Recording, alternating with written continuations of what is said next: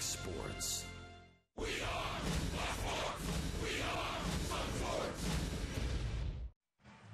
Tonight, two young fireballers face off. Chris Archer, Henderson Alvarez. Two young righties looking to light up the radar gun and a Miami night.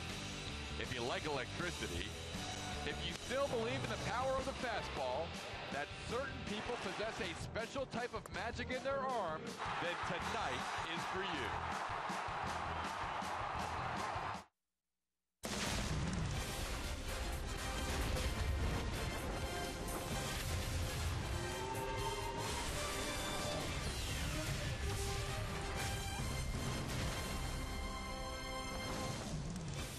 Welcome to our T-Mobile Tuesday night baseball game as the Rays are in Miami to take the Marlins on for the second time in as many nights and game 2 of this 4-game Citrus Series, which will continue at Tropicana Field tomorrow.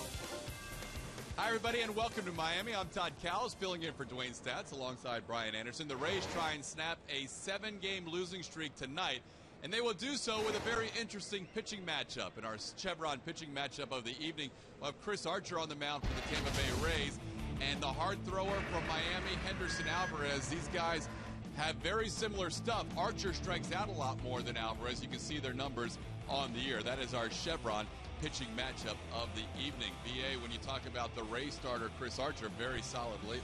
Yeah, he has been, Todd. And you know what? The Rays tonight are going to be looking for Chris Archer to set the tone. And the way that he's been pitching lately, he seems to be the right man for the job. You go over his last 3 starts.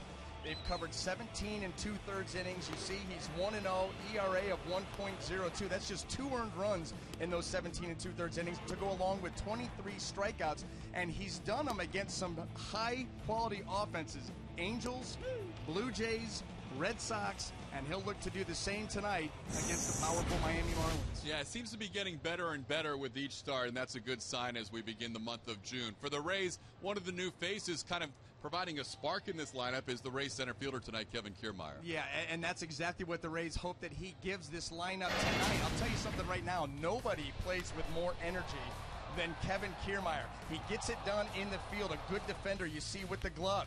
He may be even better with his arm, as you can see right here with his throw in the Cincinnati series. He's also swung the bat very well. He was swinging well in Durham. He swung the bat well up here for the Rays.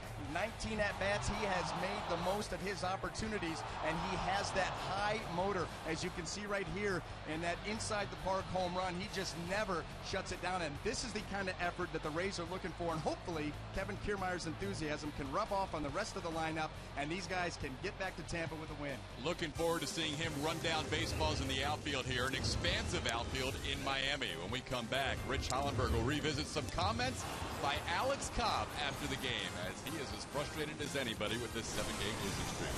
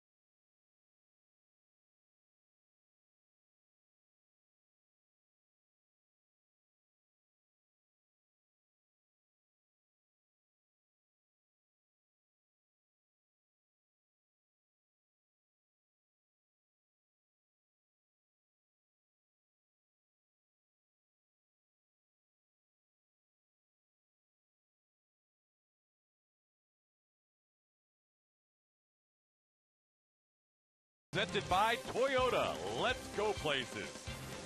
AT&T, mobilizing your world.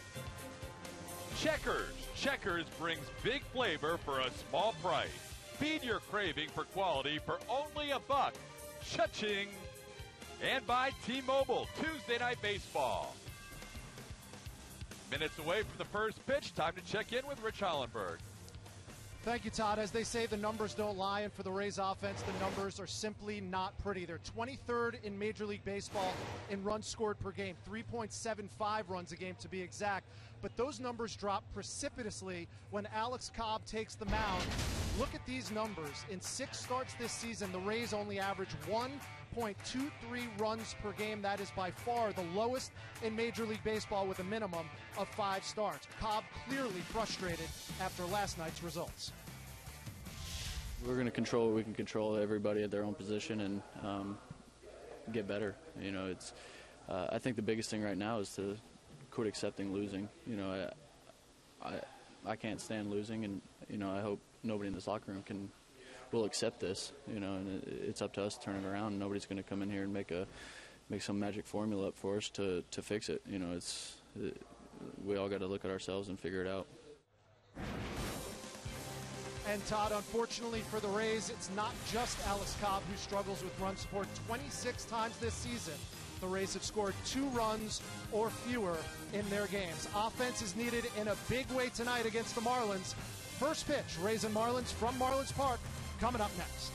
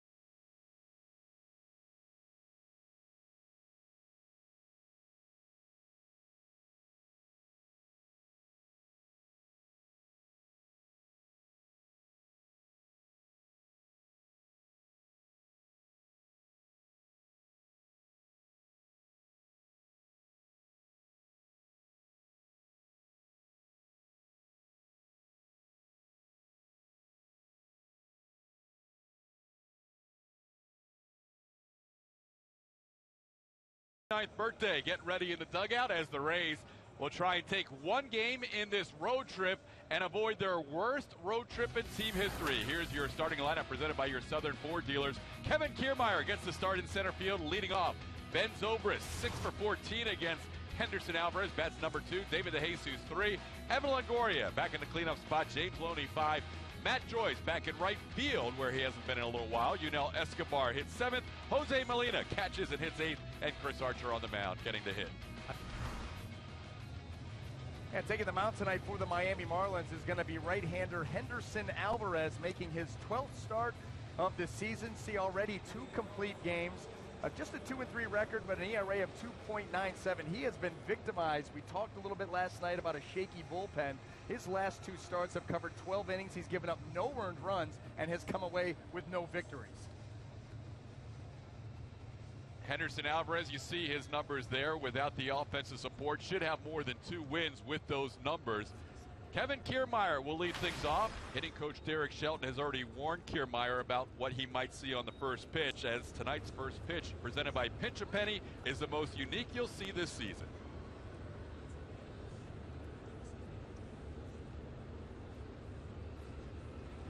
And we're underway. That was very interesting, and so was the location of that pitch. Not quite where he wanted it. Henderson Alvarez marches to the beat of his own drummer, including that little first pitch sequence that he goes through before every start. Check with the third base umpire, Bill Miller, and he said no swing. So Kiermaier ahead of the count to start this game 2-0. Rays trying to avoid an 0-8 road trip. That has never happened before in franchise history. And Alvarez, despite that presentation on the first pitch, is behind in the count 3-0.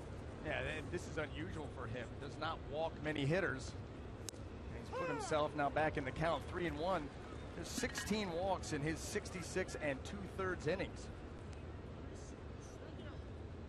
I'll tell you, I love this decision of Kevin Kiermaier in the leadoff spot tonight. A team that's been struggling, looking for a little bit of life, a little spark. Kiermaier plays the game very, very hard. It was a tough call, too, because Desmond Jennings has good numbers against Alvarez, 4 for 10 with a couple of home runs. But in a National League park, Joe does not have the designated hitter to work with, so he wanted to get all his lefty outfielders in there, and Kiermaier gets the start in center. After being behind 3-0, Alvarez comes back to strike out Kevin Kiermaier. Boy, he comes right back with a couple of 95-mile-an-hour fastballs, and for Alvarez, such good stuff. He does not strike out that many guys. That's a good pitch on the inner half of the plate. Kiermaier just pulled off of it slightly. That little bit of late action, got the hand started early, and he just came off that pitch a little bit. Henderson Alvarez with his first strikeout of the game. And that has been something throughout his career. He's not been a big strikeout guy. No. Well, and you look, he's a ground ball guy. He has good sinking action on that powerful fastball. He's very efficient. This year, averaging just over 14.2 pitches an inning. That's like in the David Price range, where they just come out and get it done quick. Ben Zobrist, the hitter, takes a called strike, and that 14.2 average is his average since he's been a Marlin for 2 years. A little higher with the Blue Jays when he was just cutting his teeth in the big leagues at 15.3, but even that number is very solid for a young pitcher. I mean, 15 is the benchmark. That's what you all aspire to as a starting pitcher, any pitcher really. He's able to make this play here by himself. Ben Zobrist, yeah. Just listen, don't risk it. If you don't have to, don't risk it. Take it yourself. Now let's go ahead and take a look at the rest of that Miami Marlin defense while we have a chance. Brought to you by Gold and Diamond Source. In the outfield, left to right, you have Christian Yelich, Marcell Ozuna, and Giancarlo Stanton. Across the infield, third to first, Casey McGee, Adeiny Echeverria, Ed Lucas, and Garrett Jones. Jeff Mathis will be behind the plate. So you anticipate Alvarez will pound the zone and stay low in the strike zone. That's what makes him tough to hit home runs against. Yeah, tough to hit home runs against. That's why he's so efficient. That's why he doesn't strike out many guys. He just comes at you, keeps the ball down, lets the movement do its thing, and force an offense to beat the ball into the ground.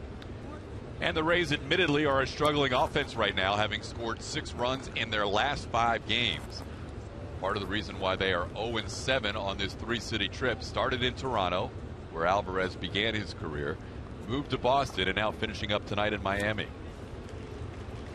And that right there, that's the pitch. I mean, that ball comes out of his hand. First of all, it's got juice on it, so you got to make your mind up quick. 96. De Jesus goes to get it, but that late action just takes it right off the barrel of his bat. And that's why he can be so effective. And if he's locked in the bottom half of the zone, he can be awfully tough to elevate the ball against. Inner half of the plate, called strike. Vic Carapazza behind the dish tonight. 1 ball and 2 strikes on David De Jesus. And he's primarily the fastball, the good sinker. He'll change up, slider.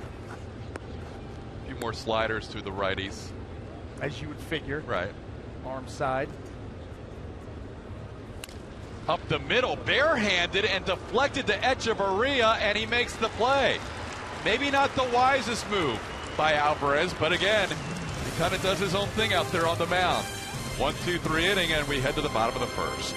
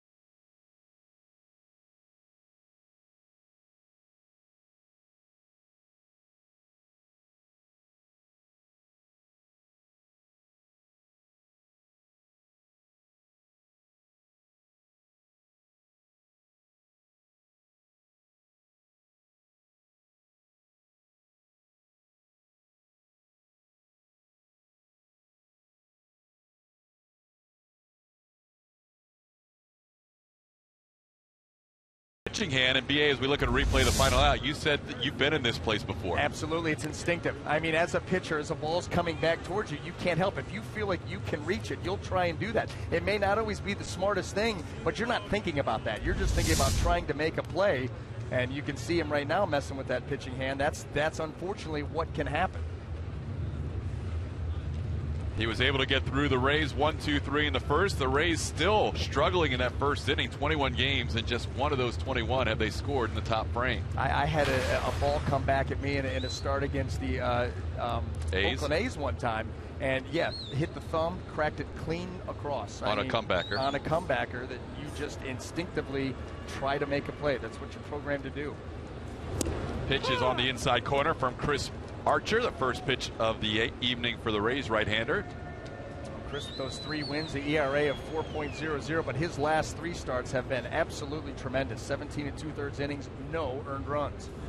I like the fact that as 2 earned runs. 2 earned runs in his last start. Yep. I like the fact that after we were talking about that in the break, you stayed in the game at least for the rest of that inning with a broken thumb. Well, yeah, I didn't pitch anymore. I just picked him off. And that ended that inning. But you still were attempting to continue the inning. Yeah, well, I'll tell you this. You Brandon Guyard it. Yeah, well, that's right.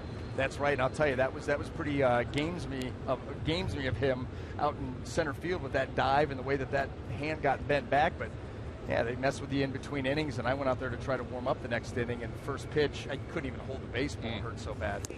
This pitch is inside to Yelich, and that's one thing Archer will do probably more than anybody on this rotation. In this rotation, is he'll move some feet a little bit. Yeah, well, you know what, and I think that's something that Rays pitchers, if they can incorporate that into their game, pick their spots with it. You don't have to be reckless, but you pick your spots with that. It's very effective. It buys you the outer half of the plate. You don't have to be as fine.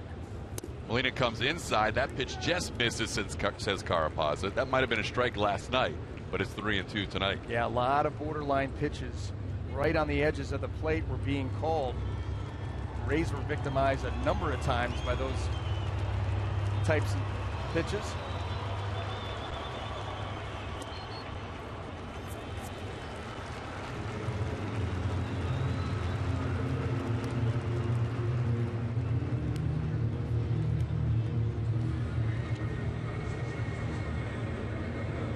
A 3-2 walk issued by Chris Archer, just the way last night's game started for Alex Cobb. Here's a look at your starting lineups, brought to you by your Southern Ford dealers. For the visitors, Yelich already has drawn the walk. Ed Lucas back at second base. Giancarlo Stanton hits 3. Casey McGee is the cleanup hitter. Garrett Jones 5. You've got Marcell Ozuna in center field. Adeiny Echeverria, Jeff Mathis, Henderson Alvarez, your 1 through 9 for the Fish. Here is Ed Lucas. Had a couple of hits last night against the Rays starter Alex Cobb. Cobb only gave up 5 hits while he was in there, 3 of them in the first inning, and Lucas was right in the middle of that first inning rally with a base hit past Evan Longoria in the left field. Yeah, pretty solid approach by Ed Lucas. Good 2-strike hitter. Just puts the ball in play. He'll shorten up on the swing a little bit. Just one of those guys that's going to battle you. That's why he's a good fit for the 2 slot. Here's a ground ball, could be 2. They flip it to Escobar for 1. He double pumps, and that cost him a double play.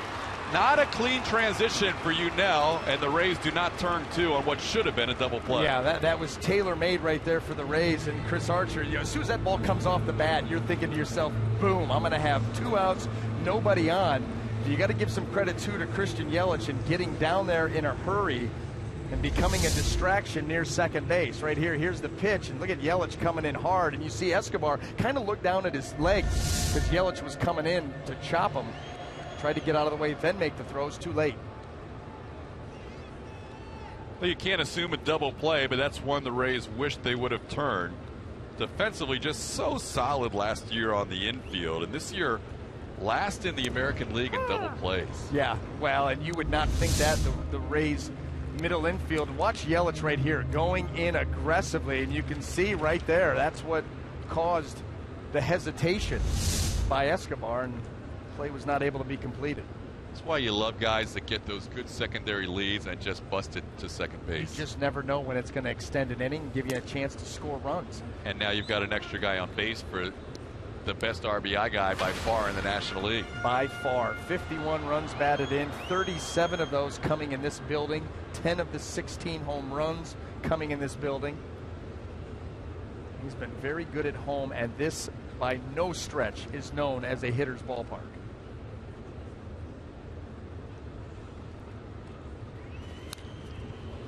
Of course, Archer has never faced the Marlins before, so none of these Miami players have had any at-bats against Archer in their career.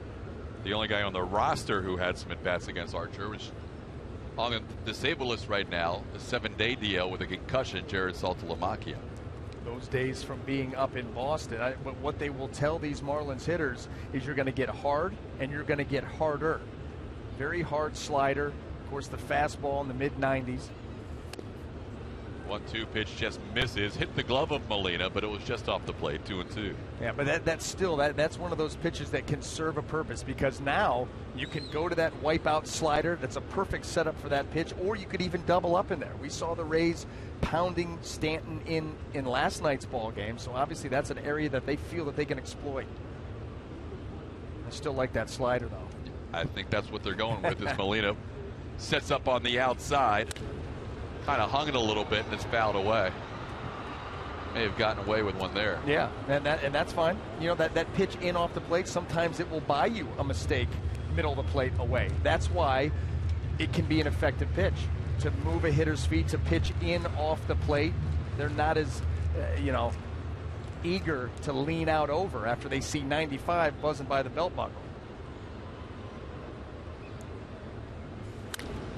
That ball is hit hard to right field, but it's holding up for Matt Joyce, who makes the play. Well, Stanton goes the other way for the second out on a fly ball. Well, let's take a quick look at the Rays defense, brought to you by Gold and Diamond Source. In the outfield, left to right, you have David DeJesus, Kevin Kiermaier, and Matt Joyce. Across the infield, third to first, Evan Longoria, Yanel Escobar, Ben Zobrist, and James Loney. Jose Molina will handle the catching duties. I think at some point tonight we're going to see something special out of Kevin Kiermaier, just because of the facility and how much room there is out there. I would agree. There is a ton of room. 344 down the left field line, 335 down the right. The gaps are huge. 386 in left, 392 in right.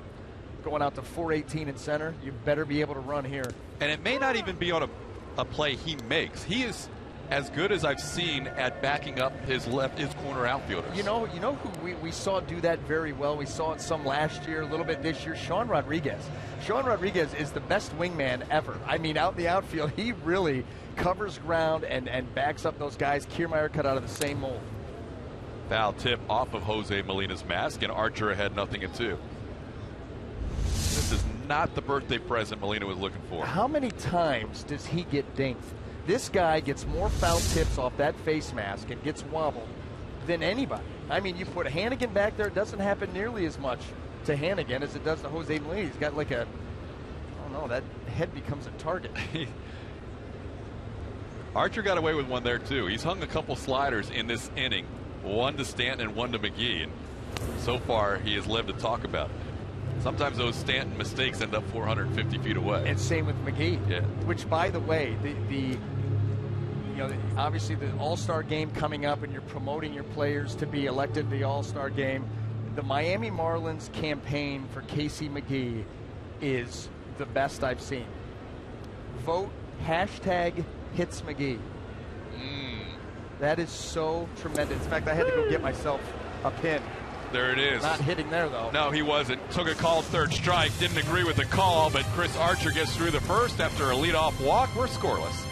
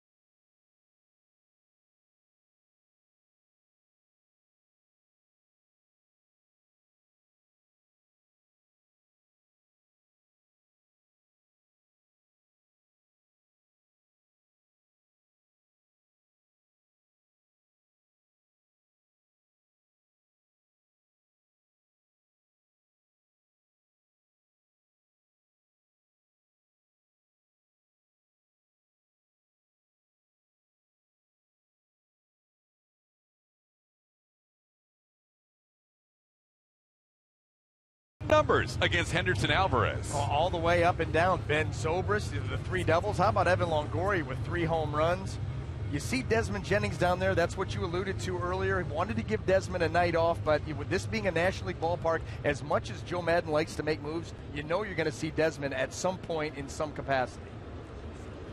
Here's Longoria. Showed some signs last night with a couple of line drives. One of them for a hit. The other was a line drive to center field. And I liked his batting practice today. He was turning it loose in BP, and he was crushing some balls out there. Popped the Clevelander a couple of times. Scoreboard has it at 0-2. That would be a tough way to start after one pitch. He lines one up the middle, and that's a base hit. There you go. Sometimes BP translates to the game, and Evans looking better, or a little better the last couple days. You know, what I liked is in last night's game, the way he jumped out and solid single to left field. Get the head out and swing with authority. And right there, he takes that pitch that's starting to bore in on him. He does a nice job of staying inside that baseball and lining it right back up the middle. Good start here for the Rays in the second. You saw in our GMC big matchup the good numbers versus Alvarez. Alvarez has gotten better as his career's gone along, but these are the same Rays hitters. They should, in theory, be able to have some good numbers against them tonight. We'll see if that plays out. Here's James Loney.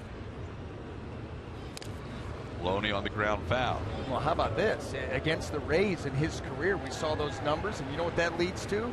That leads to bad numbers overall. 5 starts. He's 0-5 with an ERA of 6.28 against the Rays. Has given up 7 home runs. That's not something that he does a whole lot of. No. You see the numbers right there. They have had his number, be it in a Toronto uniform or a Marlin uniform. Since the start of last year, nobody has a lower home run per 9 inning rate in the major leagues than Alvarez, as a ball is somehow loose around first base. It did not look official. Where did that come from? Yeah, it did not look official. There was a sheen to it. Those young boys are going to learn at some point that you're allowed to keep foul balls. Yes. This is foul ball. Not the amateur rank. They are no longer in possession of the ball, though. Mom's making sure she's got it. There's a called strike. James Loney leads the team in RBIs, coming in with 28. But yes, you are right about the home runs. The Rays hitting home runs against Alvarez, a guy who gives up 0.32 home runs per 9 innings. The best of any major league starter. I don't know if you could have put him in a better position either coming here with right. this ballpark. Here's a ball up the middle and past a diving Echeverria. Rays have 2 hits in this inning. And that matches the number of hits that Alvarez has given up in his last 2 interleague starts combined. Yeah, and he's been so very good in interleague since coming over here to Miami. One of them being a no-hitter last September, and then also a shutout against the Mariners in mid-April this year. But the Rays with 2 base hits right back up the middle. That's a James Loney special. He uses the whole field so well with that up-the-middle approach.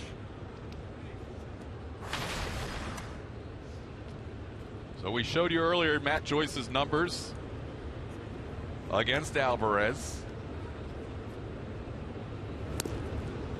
Overall 5 for 13, but 4 for his last 8, including a double in his last at bat against Alvarez. Oh, what the Rays hitters want to do, and what they've been actually very good at doing, is see the ball up on Alvarez, force him up into the zone.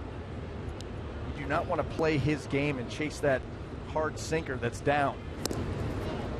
There's a good take by Joyce, and really that's the one thing Matt's done better this year than at any point in his career, not leaving the zone. Yeah, and that, you know, the more that you can divine your strike zone, the better chance that you're going to have for success as a hitter. And that is a good take, because that pitch you're probably not going to be able to elevate. It's not close enough to you. You know, down and into a lefty's one thing. Down middle, that's where you start to get into ground ball double play territory. 3-0 on Joyce. Joyce for a while was the leader in the major leagues this year at O swing percentage, and it has nothing to do with Orestes Estrada. The O swing percentage is the amount of times you leave the zone and swing at a pitch that is outside the strike zone. He was number 1 for a while. He's currently now number 7 in the big leagues at 19.6, but that's a full 2 percentage points better than his career average. 3-0 pitch, there's a strike. And I think that's what helped him get off to such a good start. And he's been not quite as good as he was earlier in the year. That percentage has gone up a little bit, but still one of the best in the big leagues as we're beyond the 1/3 point of the season.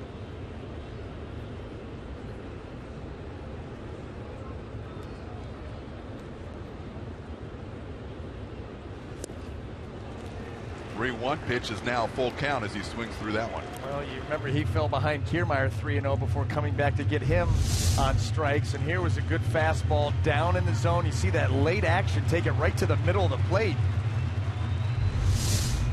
That's why you're surprised that he doesn't strike out more guys. Well, because I know they put it in play a lot, so he's got. They do. He can get the swing and miss when he needs it, though. Yeah, because a lot of guys are going to shorten up on him. He doesn't have that wipeout breaking ball to go along with it.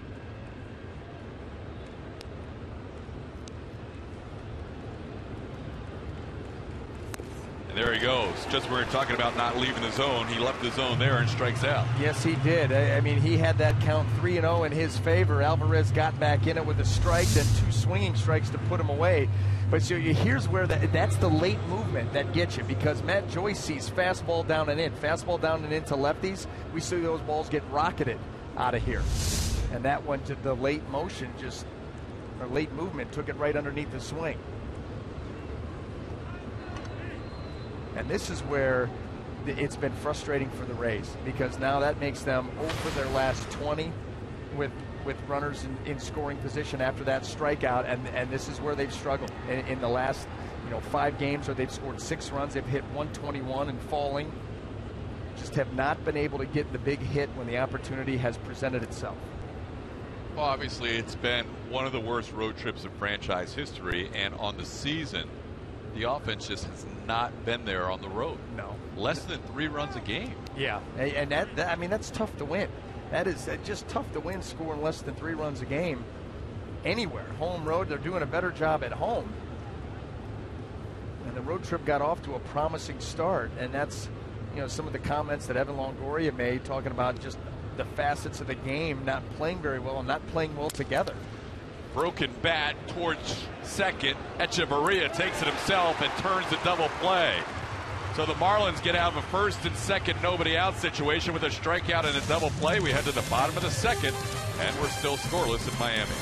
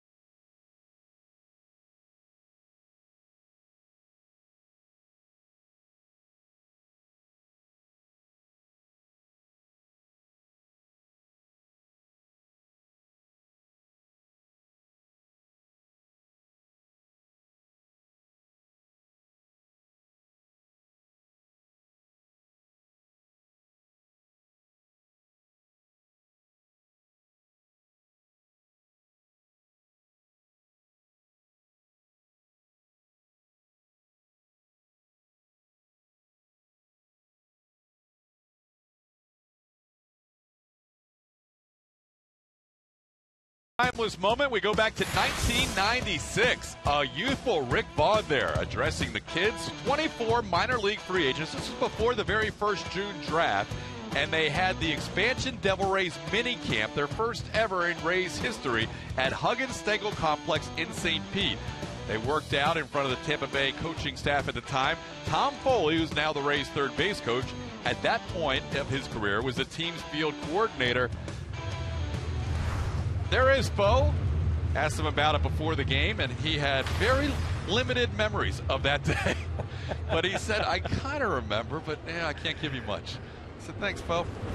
But Tom Foley has been one of the, hey, talk about a guy who's been around. Seen it all. With the franchise. He has seen it all. Been through how many managerial changes. He's been through the lows, the highs, right now, the struggles. And you can see him motioning the infield there because the Rays want to play 3 on the right side against Garrett Jones to lead off the inning. Bo is in charge of motioning the infield defense and making sure they're in the right spots. And right there, the picket fence.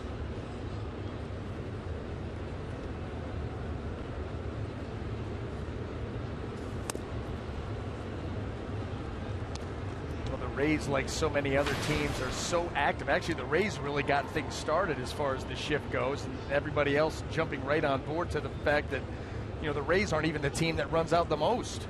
They do it quite a bit, but every team very active in that regard. Other way in the air, pretty well hit. DeJesus on the move, and he makes the play. And that is the one thing that you need to have in this ballpark. We alluded to it earlier with Kiermaier maybe being a chance to see something special out of him. You've got to have outfielders that can cover some ground, at least 2 of the 3. You can shade and help out the third guy if he's not quite as fleet of foot. But you've got to be able to move to go catch balls here. It plays big, and DeJesus gets to this rather easily. The one thing about DeJesus, even though he's been DHing a lot, and he seems to be comfortable in that role, when he gets his shots in the outfield, he's still getting pretty good jumps. It's not like the time on the bench is hurting his outfield play. No. Well, you know what? This is a testament to his work ethic. These guys come out every day, and they're working, out in the field, taking ground balls, taking fly balls in the outfield, playing balls off the wall, taking balls off of live BP. So you get the feeling of a real ball being hit and not just a fungo. So, you continue to work at it because you never know when your number's going to be called or when you're going to be out there. and then it pays off. And he's a good veteran outfielder that's had experience playing different positions. So, he puts himself in a ready position, and when the ball comes off the bat, that first step is usually pretty good. Marcell Ozuna batting with 1 out and nobody on.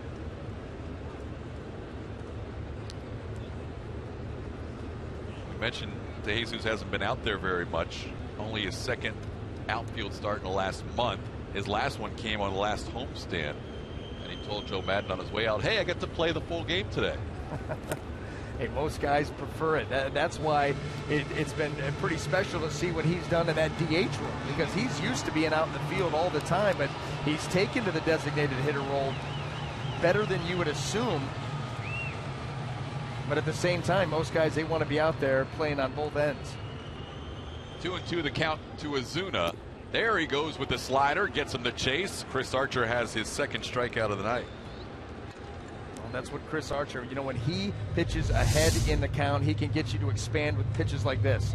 That ball looks like it's just above the knees, about 2/3 of the way to the plate, and then just dives into no man's land, and Ozuna, no chance.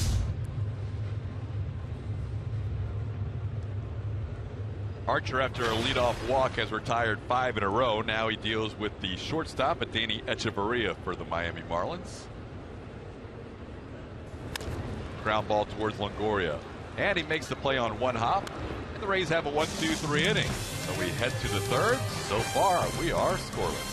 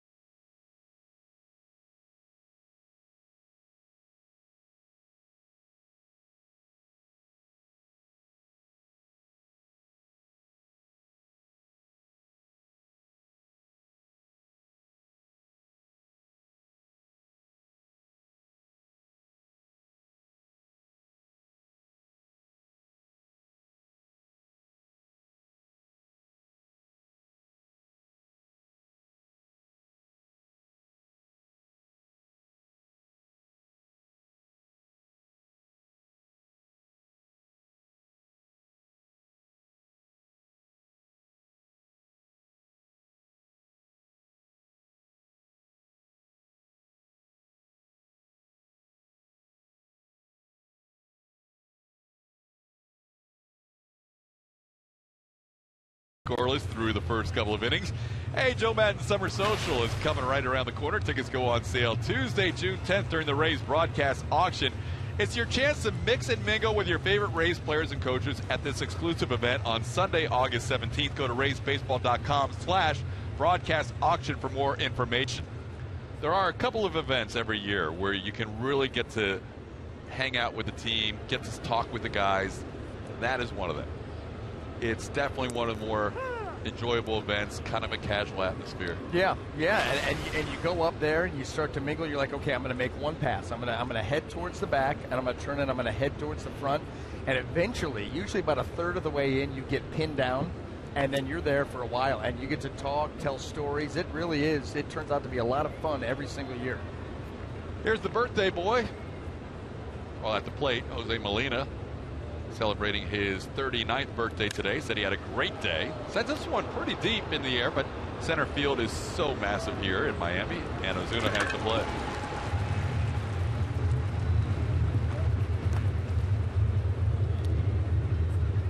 There are a couple people, at least one couple, that drives like 4 hours every day. Just for that. Yes. They sometimes watch the game. They sometimes get to the game late, but there you are there for the summer social. it's up close and personal, like you said. I mean, it is a very intimate setting. And like I said, it turns out to be a lot of fun. It's one of those things that you go to and you end up thinking that as you leave, that you have more fun than the actual fans who came. Chris Archer, 0 for 4 in his career as a hitter. Takes a pretty good rip there. Archer's not big on the pitcher's batting practice. Doesn't really like hitting that much, doesn't enjoy it like the other guys. In fact, he works more on his base running than his hitting. Does he understand that you have to hit to get out there? I mean, that's a big part of being on the bases is hitting. Well, maybe we need to give him a little advice. I mean, He's got an open stance, at least to start. That is great. I don't like hitting so much, but I love the base run. Well, He has pinch run before. you can't steal first. He has pinch run before. Yeah, the pinch running. And that's the thing. How about that? Right back at the pitcher. That would have been a base hit if it didn't hit Alvarez. It would have. They had him played straight up. That ball gets by him. It's going to bound into center field, and then he gets to do what he really loves, and that's run those bases. That's where playing in the National League, it's the best. It really is. If you love the game of baseball in its purest form, Chris Archer plays in the National League. He'd get to pinch run a lot. That was the one thing that I loved doing that out in Arizona was the chance that, you know, every day, even if I wasn't starting that day, have the plastic spikes on because if they needed a base runner late, didn't want to waste a position player, you were going to get the call. And it really kept you in the game. It was exciting. You get to do something you don't normally get to. Alex Cobb yesterday, first at bat, sharp ground ball. That was a pretty sharp ground ball right back to the pitcher. Hey, the first two turns, or the first 3 innings, first turn through the Rays lineup, the two hardest hit balls were Longoria and Cobb. That's right. And today might be Longoria, Loney, and Archer. 2-0 pitch. Kiermaier bounces and foul. Kevin Kiermaier led off this game. Struck out after getting ahead of the count 3-0. Alvarez has been able to come from behind a couple of times after getting behind in the count. Once to Matt Joyce.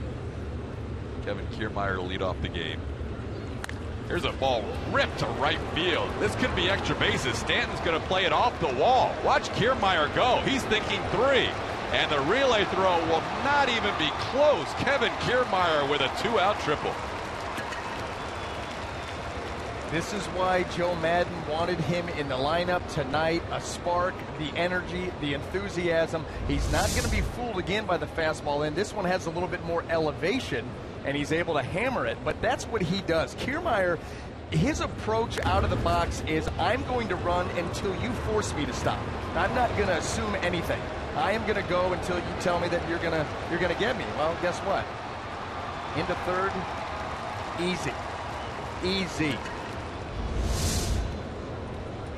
Now the Rays could use a little 2-out magic as Ben Zobrist will be the hitter. Zobrist grounded out back to the pitcher his first time up. Alvarez took the play himself. 1-0 the count to Ben. So coming back from that dislocated thumb, activated on this road trip.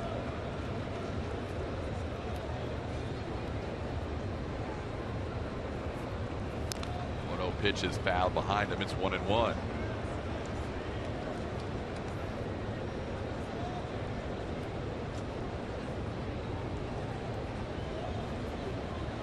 Another opportunity for the Rays with that last inning, first and second, nobody out, a 3-0 count on Matt Joyce, and the Rays were not able to get anything out of it. And here, a little 2-out action, another chance.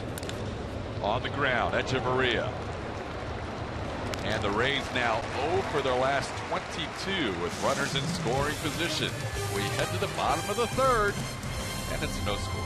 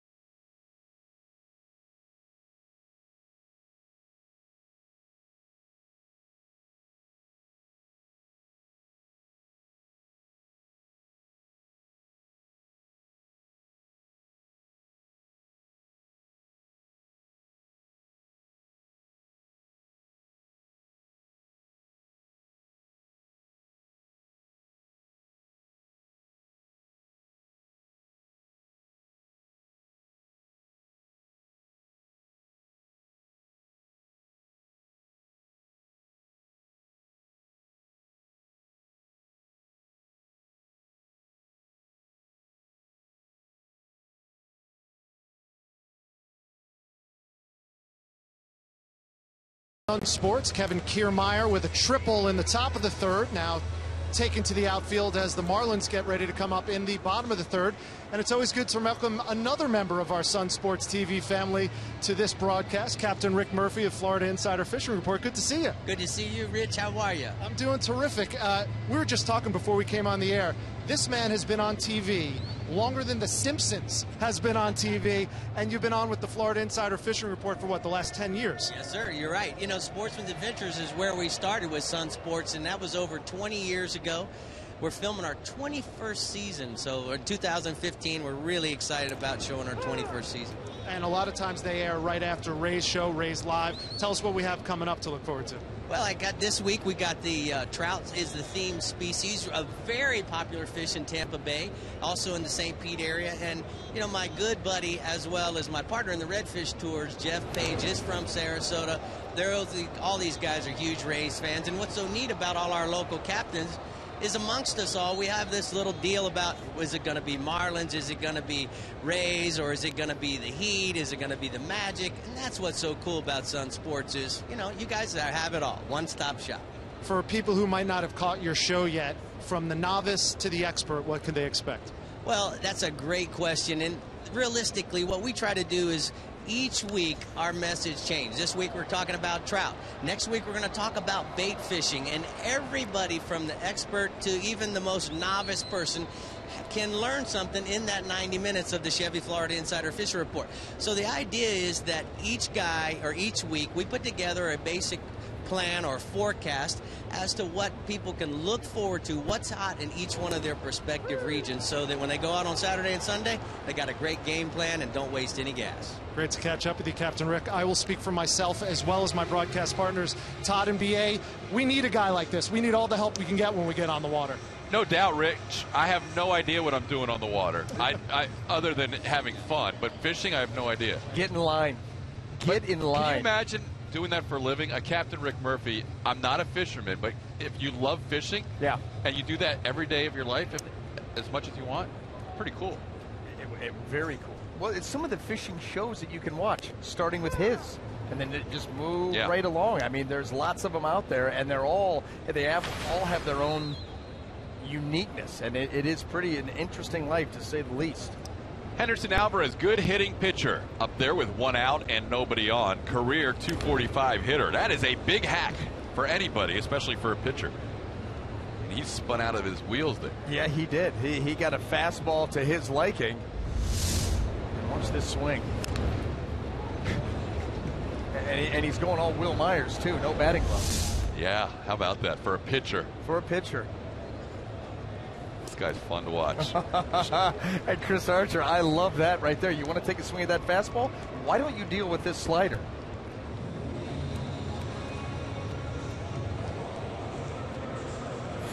Hey, you can celebrate Father's Day early with the Rays when they take on the Mariners on Sunday, June 8th. The first 10,000 fans, 14 and older, get a James Loney grill set presented by KM. Get your tickets now at RaysBaseball.com or call 888-FAN-RAYS.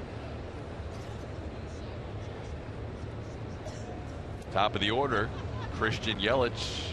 Since you and I stink fishing, Captain Rick goes out, brings in a bounty. Grill him up. James Loney grill set. We go to town. See where you're going. I heard the Inside the Rays James Loney was really good. I haven't seen it yet because we were on the road when it debuted. You can't fish for those. That would be a breach of contract. Yeah, management would tend to frown upon that. Yeah, because it would be rather easy. There's only so far they can go. Fish in a barrel. But I like the Captain Rick Murphy job. I think there's a few guys in the clubhouse that, if they were given a private poll, would elect to take his job if they could get paid the same as for what they do in a baseball uniform. We got guys that we go on road trips. There's a day off. Guess where they're heading? In Boston. Take the boat, go fishing. When it's like 45 on the water. I did that one time. Actually did it in Florida, off the coast. Went out 25 miles. The guy cut the engine. The front end went down. It came back up, and I was done. Right there, done. I mean, tapped out. 2-2 pitches. So sick. That was it. That was it. You didn't take anything. No, I went up and laid on the top of the boat, and just as I started to feel better, we're heading on our way back in. I've heard it's the worst feeling. Fortunately, I have not dealt with seasickness, but I heard it's not fun. It's the same feeling as a really bad late night, except you remember this one. 3-2, and Chris Archer strikes out the side. The fish go down in order, and there's more fish. We've got themes going on. We'll be back with more after this.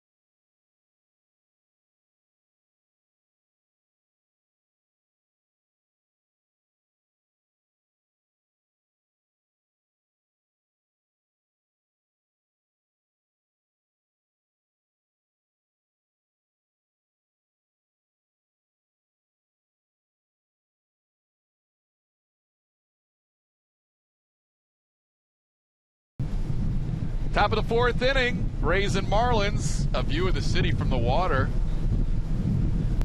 That looks like a pretty smooth ride right there. I'm queasy. No, you're not. That is solid. Look at that. That is a great view, though. Rays came in with all white doing the Miami Vice thing. It's become a tradition for Joe Madden on these trips to Miami. David DeJesus will lead things off for the Rays in the fourth. Takes a pitch from Henderson Alvarez for ball one. And every year I blow it. Every year I blow it. You talk a big game. I do talk a big game, and I've got big plans and a great idea. It would be the best white outfit of all time. Epic.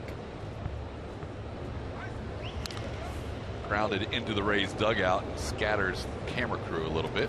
I saw one of them, the jacket that I was looking at, recently sold at auction. I believe it was around $5,000. Do you want to give away what you're looking at, or there's are we one of three of them? Well, I'll tell you. If you want to know the white outfit that I'm gunning for, just go watch the Paradise City video by Guns N' Roses. Check out the Axl Rose all white. There's a ball hit well the opposite way. David DeJesus with a base hit to left takes the turn and will hold on as Yelich gets the ball back in.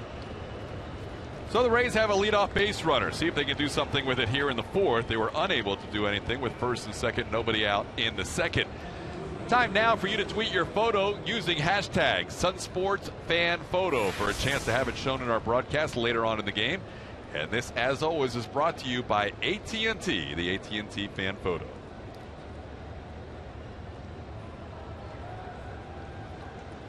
So leadoff base runner for the Rays, David DeJesus.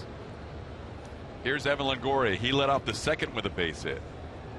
And as B.A. chronicled earlier, the Rays had first and second that inning in a 3-0 count and ended up with a strikeout and a double play. And that's just how things have been going for this offense, unfortunately, over the last 5 games. Just have not been able to get the big hit. Another good start here. DeJesus taking that ball the other way. You're getting Longoria to the plate. He's been swinging the bat better, more powerful.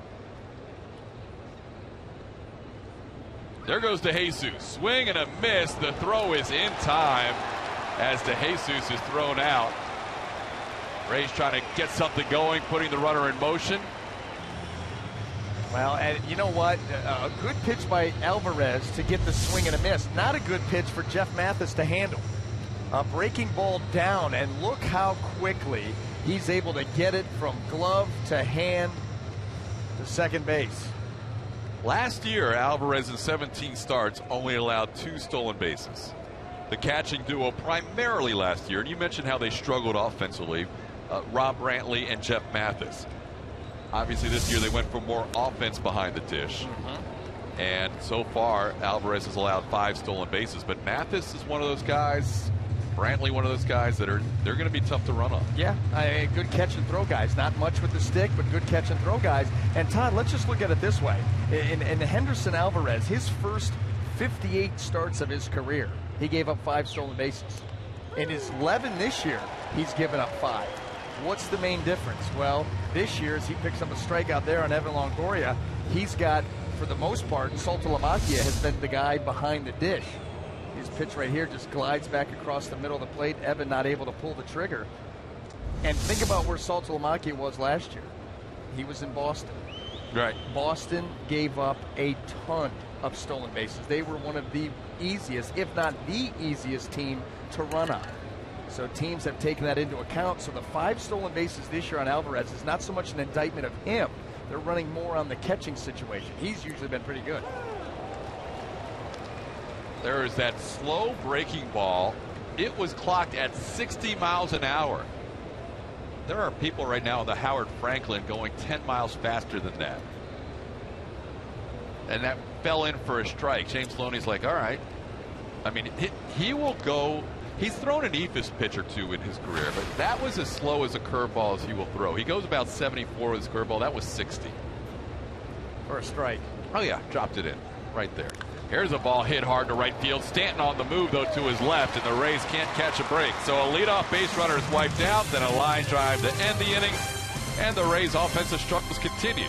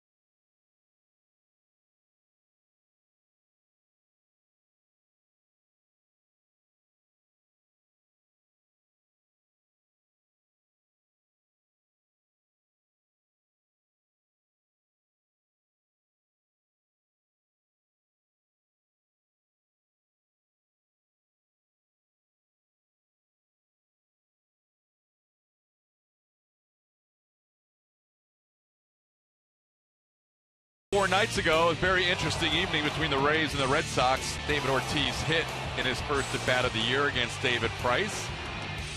And then after another hit batsman later, after Mike Harp was hit, Evan Longoria had that pitch sail behind him and over his head by Brandon Workman. Our Chevy Division storyline, Major League Baseball has suspended Brandon Workman for 6 games, fined him an undisclosed amount for that pitch around Evan Longoria's head. Workman appealing the suspension. And David Price, much to the chagrin of Big Papi, does not get any time. And I think that's accurate. I think that's absolutely fair. That's the key. Intentionally throwing. David Price said he was just establishing his fastball in the inner part of the plate. You got to pitch him in. And you can't go back and recreate history. They don't throw him out during the game, either for hitting Ortiz or hitting Carp. Right. So you can't go back and recreate and say, well, now we do think regardless of what you want to believe. And obviously the Boston side can believe one thing and whatever. You can't go back and change what the umpires ruled on the field. Listen, he went after David Ortiz. We all know that. the Mike Carp in that situation, he's pitching him in. Right. That's how he's pitched Mike Carp in the past. That one got away from him. It caught him on the arm. Of course, a lot of guys do get thrown out in that situation. Anytime you clip somebody after a warning, a lot of times you go. But the umpire said, listen, we have made the decision that was not his intent, so he stays in the game.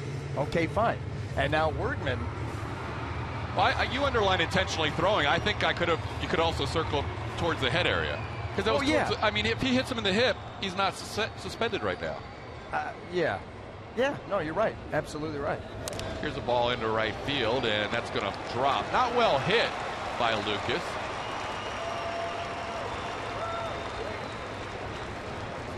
So Ed Lucas continues to be a little bit of a thorn in the Rays side. He had 2 hits in last night's game. Playing second base for Derek Dietrich. He's getting a couple of days of rest. Kind of a mental breather for him, and he'll probably play in that Rays series, either at second or maybe DH at Tropicana Field. So he's been struggling with the glove. Yeah, 8 errors. Yep. Had a big one against Atlanta on Sunday. Here's Giancarlo Stanton. Flied out to right his first time up. Last night had an infield hit, a walk, and grounded out to third. This ball gets away from Molina, but not that far away.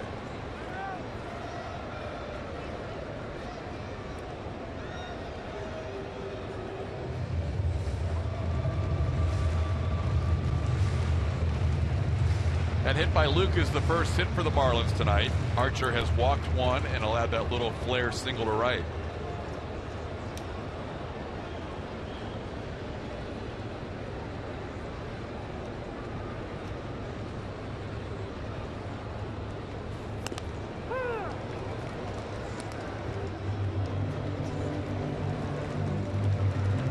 One and one the count.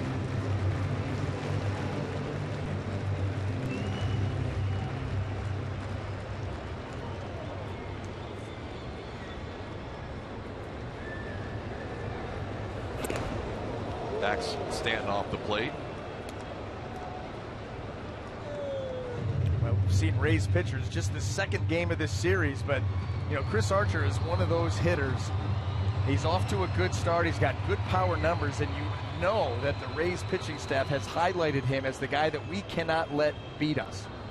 When they typically do that, they come up with a pretty good game plan on how to neutralize a hitter like that.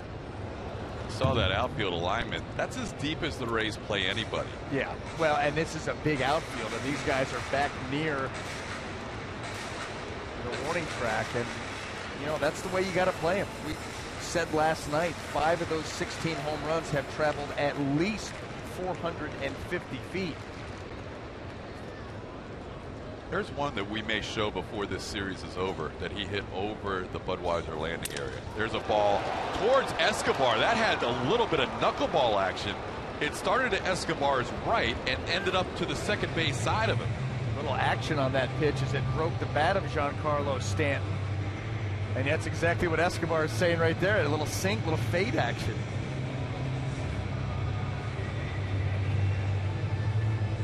I mean, he generates bat speed and ball off the bat speed like no other player in the game.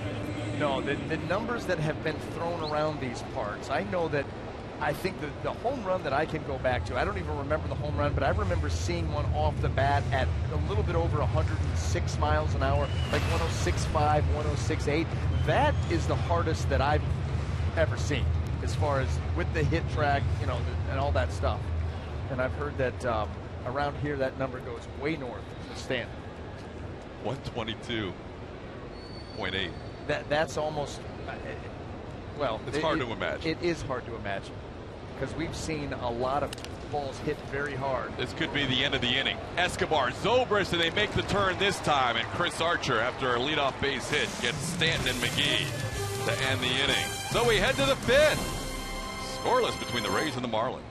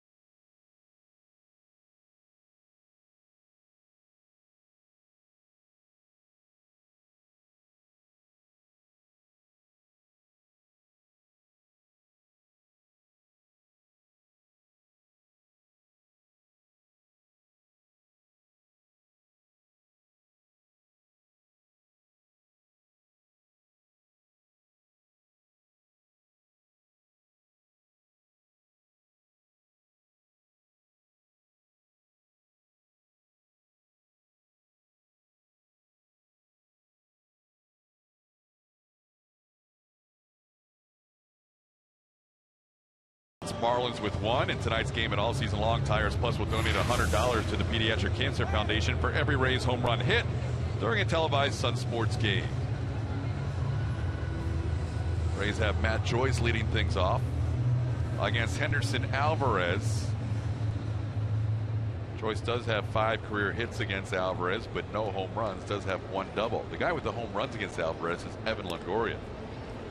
He's got 3 bombs against him and 10 at-bats coming into tonight.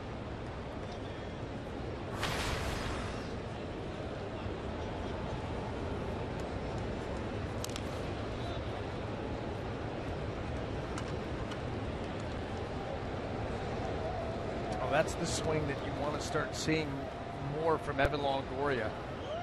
We saw him with a nice line drive up the middle in his first at-bat. We saw him turn on a ball, hit it sharply into left field in last night's game. In the air to left. Yelich puts it away.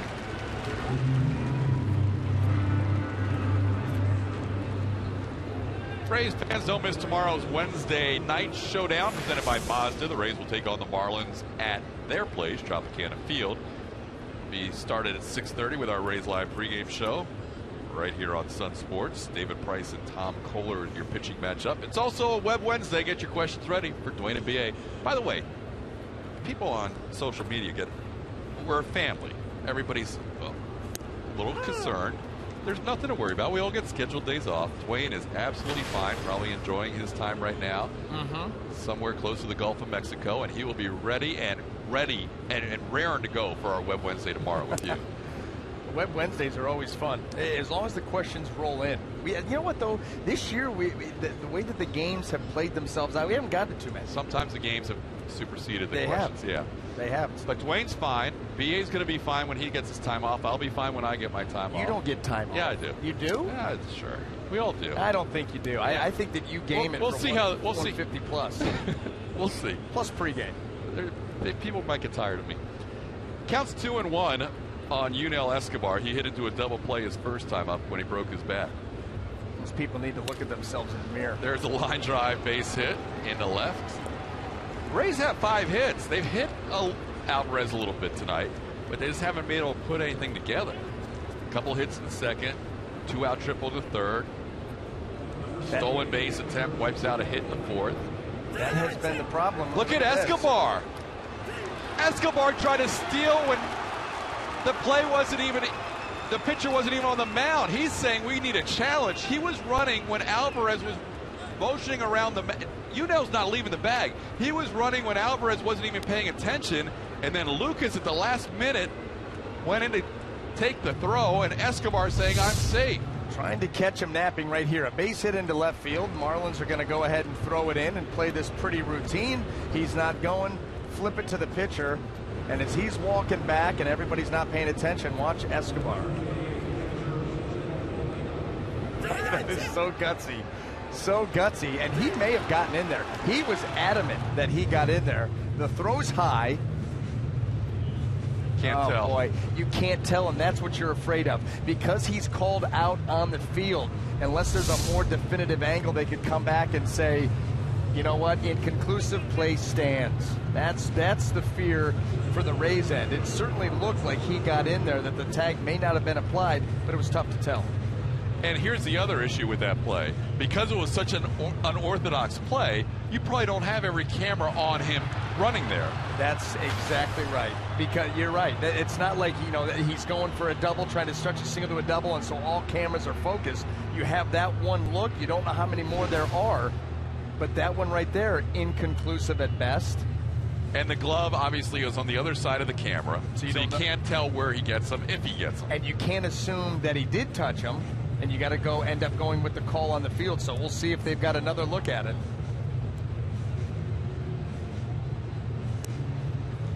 So far, that's the only angle we have seen. They continue to look, see if there are any other angles. But yeah, you've got a single. Uni was taking his shin guard off, handing it to George Hendrick at first base. That's usually the end of the play. Usually. Escobar trying to spark this offense, then says, you know what, everybody's asleep out here. I'm going to make a break for it. You know what? The only reason that there was a throw is because Henderson Alvarez was looking back at second base to see who had the bag for a potential double play. That's except there's 2 outs. And so then he must have been just looking back at the bag for who knows what. And but he was looking back there. Because he wants to see who's covering. Well, watch right here. Well, you can't really tell there.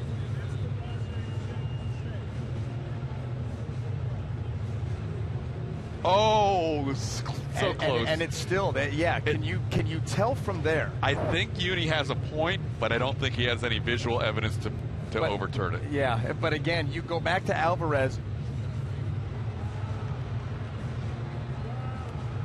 You see, that's you just don't know that scraped the back of his elbow. But here, this is all happening with 1 out. And Alvarez is looking back at the middle infielders to see who was going to be covering, and that's when he realized he needed to make the throw. Uni can't believe it. Well, because he knows he probably wasn't touched. But he doesn't have a camera angle to prove it. That's right. That is right. Well, an interesting try by Escobar with a team that's been flat offensively.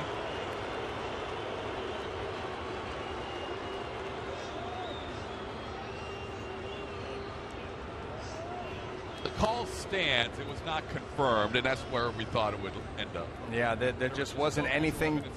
Right? It's got to be clear and convincing. That is the margin of proof. Steal against Escobar. Second time the Rays have been caught stealing tonight. That was a little more of the strange, unorthodox variety. Here's a sharp ground ball past McGee into left field. So Jose Molina with a base hit on his birthday, 2-out base runner. And I'm going to tell you something. Well, let's go back to that Escobar play. Watch Henderson Alvarez.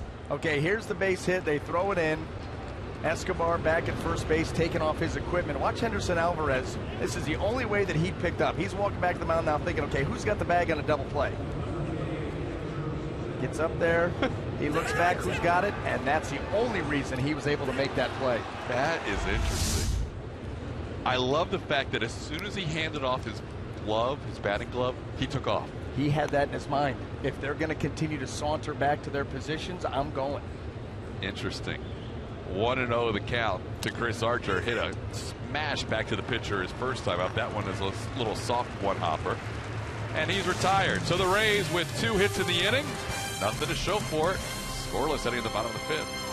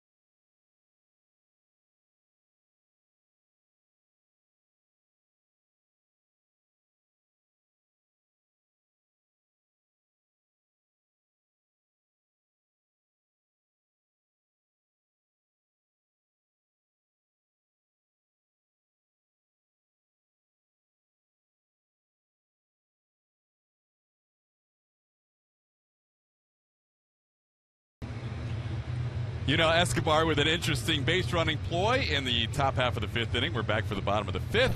Don't forget the Rays Summer Concert Series returns. Be part of the first concert this year when Weezer takes the stage after the Rays take on the Mariners on Saturday. This Saturday, they'll play hits like Say It Ain't So, Pork and Beans, and Island in the Sun. The concert is free with a purchase of that game's ticket. Get your tickets now at RaysBaseball.com/concerts or call 888-FAN-RAYS.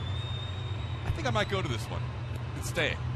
Because of the songs that they list in the promo, I like some other ones that aren't even on there. Well, then there you go. That's usually the key for me. Yeah. If you're going to get, is it 5 or 6 songs? I know there's at least 2 or 3 I like other than the ones on the promo. So if you can get to the 5-song threshold, then that means you go. I'm good. I know and like at least 5 that they're going to play. I like Buddy Holly. That's not on the promo. Yeah, love the video. Beverly Hills. Yep. Oh, yeah. Yeah, that's a good one. And the Sweater Song's Sweater not bad. Song. Undone. Yep. Yeah, I like them. But, yeah, I did see the video after you talked about it. I did go and watch it today on YouTube. Interesting. Pretty cool. Big Al Molinari. Yeah. With the owner of Archie's, or Arnold's, rather, the Happy Days Diner. That was pretty good, how they staged that. Not often you can have a concert like that at Arnold's. There's a called strike to Garrett Jones, 0-1. So we're into the bottom of the 5th. The Rays have no runs on 6 hits. The Marlins have no runs on 1 hit. You know what I like, though? And this is going to sound petty, but I'm telling you, National League Baseball, the base hit by Jose Molina. That's a big hit at the end of the day. And there's a base hit through the shift on the right side by Garrett Jones. He hit that ball hard, was able to elude Ben Zobrist out there playing a deep second base. But the reason why I like it is because it got Chris Archer to the plate. And even though the Rays weren't able to do anything there, and Chris would ground out to end the inning, you start with the leadoff man hitting next inning and not your pitcher leading off an inning. That is always huge when it comes to National League style of baseball. We'll see if the Rays can do something with it. 3 defenders on the right side of the infield, and it doesn't matter. Garrett Jones hits it through the shift for a leadoff single. Here's Marcell Ozuna. Swings through that slider. That's what struck him out his first time up. Yep, and when he struck out on that pitch, he pulled off of it badly. It was off the end of his bat. He really didn't have a chance at it. And so Chris Archer remembering that, Jose Molina behind the plate remembering that, they're going to continue to exploit that pitch. And that's a great number there. 12 out of 15, you get the jump in the count. Put yourself right in control. There's 0-2. Archer's been right around the dish. And he's done something tonight a little bit better than he has in some of his starts, as he's been getting ahead and staying ahead, not messing around ahead 0-2, 1-2, trying to finish off hitters within 3 or 4 pitches. No, we always talk about, I know Jim Hickey puts a lot of emphasis on it, but the 1-1 count, getting to 1-2 as opposed to 2-1, that's big for every pitcher out there, really. But some, it plays more than others. Archer's one of those guys. In the 1-1 swing pitch, if he gets to 2-1 or 1-2, the on-base percentage against him is .216. If he goes to 2-1, anything after that, the on-base percentage is at .492. Almost half the base runners, when he goes 2-1, will reach base eventually. It's a big deal for him. This time he goes 0-2 to 2-2. Molina thought they may have had that 0-2 pitch close enough for a called third. And I don't disagree with him. That ball looked to be right at the top of the strike zone. Been calling the ball down tonight. A little inconsistent on the ball that's up, but I thought that definitely clipped the top of the zone. So now it's 2-2. Jones not a threat to run. Swing and a miss. There's that slider. It's gotten Ozuna twice now. That is strikeout number 6 on the night for Chris Archer. And there's nothing in the swing of Ozuna that tells you that he's making the adjustment at all. It has been the same swing. He's missed it by about the same amount each and every time. So when you see that from a hitter, you know you can continue to go to that pitch. Adjustment not been made through the first 2 ABs. Runner on first with 1 out. And the shortstop for the Marlins, Adeiny Echeverria, is the hitter. Archer with the familiar stripes every time he pitches. You know, I've heard you in previous interleague games that you really enjoy when the 8-hitter gets a hit with 2 outs because it brings the pitcher up, and then you start with leadoff hitter.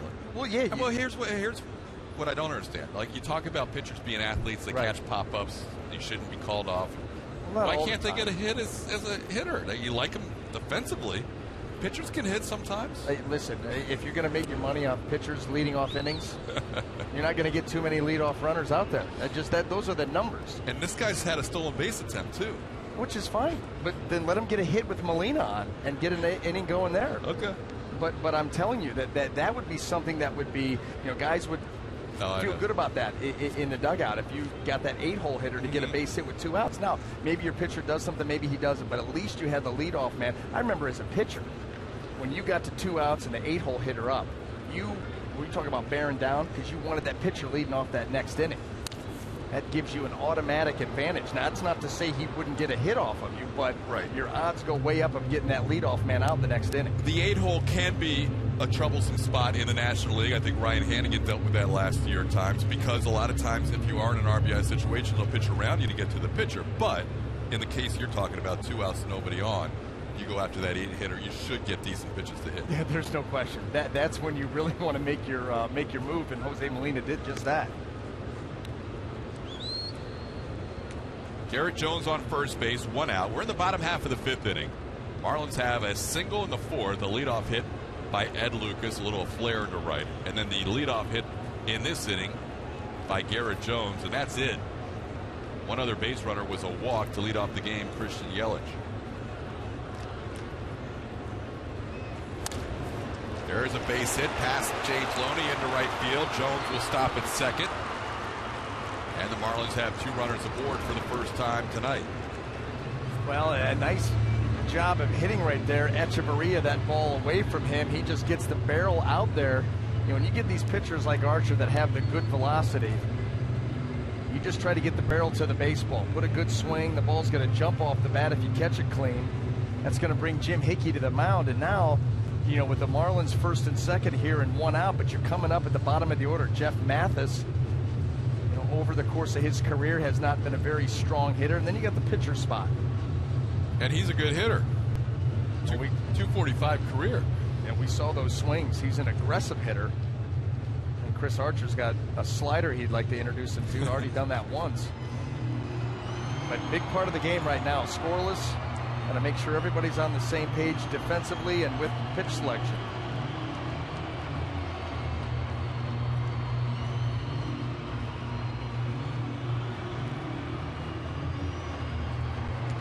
Jeff Mathis getting a chance to play on a more regular basis now.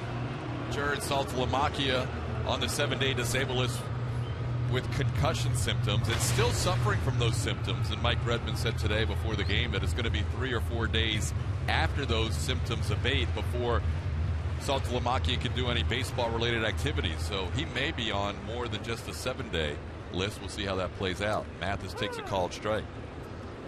Their other catcher called up from AA is JT Realmuto, has not yet made an appearance in a major league game.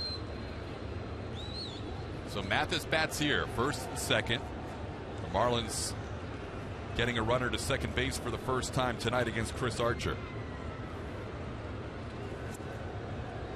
And Chris had nothing to do. Yeah, well, that just completely overmatched Mathis on that pitch. Late action, taking it down and in, and Jeff Mathis swinging out and over the top of that. I was thinking about with Escobar trying to run on Alvarez just a moment ago. They were teammates in Toronto. Yeah, you know something. He may have noticed something along the way. That's right. Playing defense behind him.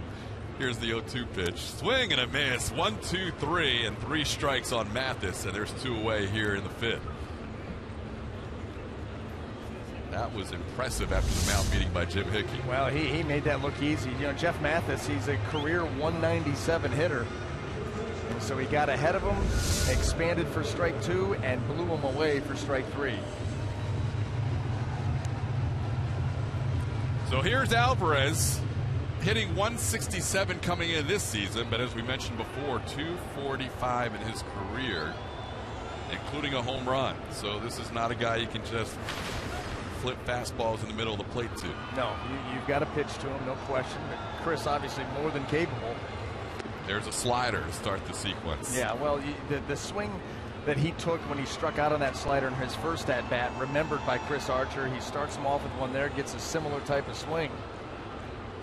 That pitch, when Chris Archer executes his slider, it is so tough to barrel up.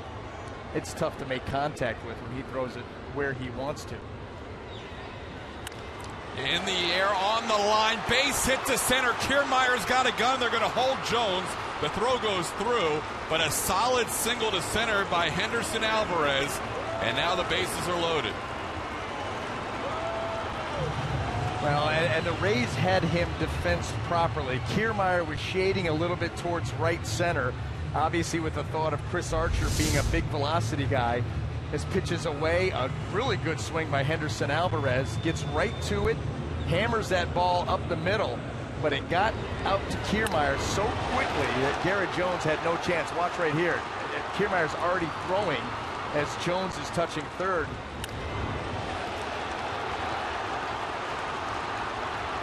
Absolutely no chance to send him there. He'd have gotten in a rundown. It would not even been a play at the plate. So now bases are loaded for Christian Yelich. Strike one.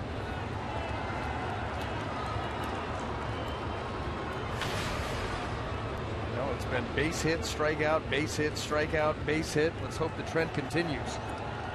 Yelich has had 5 at-bats this year with the bases loaded. He's 2 for 5.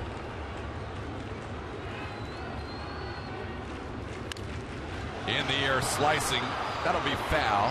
DeJesus gives it a look. 0-2.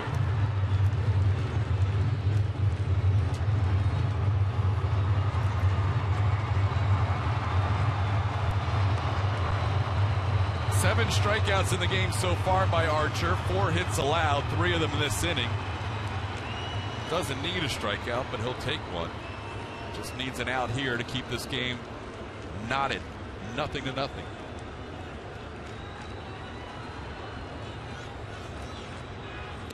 That's too far outside. Doesn't get a chase there. And that's one of the issues that Archer would like to improve. 0-2 counts on the season. Hitters are taking 62% of his 0-2 pitches. So when he is throwing pitches 0-2, he's not getting chases like that one. That was too far outside. That's why. It's a non-competitive pitch. And so that fastball right out of the hand, Christian Yelich was like, that's ball. So he's not even going to remotely. You want to get a guy to chase, you got to present it as a strike and then have it moving off the plate. Make it close. That one right there, not close either. And that's the point that you were making. I mean, that's a perfect illustration of it. The 0-2 pitch that you want just off away. Maybe he'll expand the zone, but when it's that far off, it's a moot point. Molina wanted that last pitch down, and it missed up. So he's missed his location with his last 2. See if he can make his quality pitch here. Counts even at 2 with the bases loaded. That was a slider that's fouled away. Yeah, this is your action count. This is where Chris Archer wants to make something happen. You know, if he misses here and goes to 3-2, the base runners are going to get a running start. He's got to pretty much throw that ball over the plate. It's a scoreless game. You don't want to walk in a run, so you're going to have to give Yelich a strike. Here is where you want to end this at bat.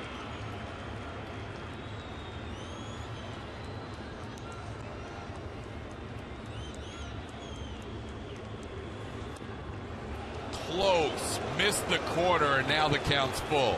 Boy, that was a backdoor slider and a good pitch by Archer, a better job by Yelich to not go after it because that was close, closer than I think Foxtrax has it right there. A little bit more enticing, but Yelich able to lay off. And now this is where you're going to get your running start. You got to throw a strike.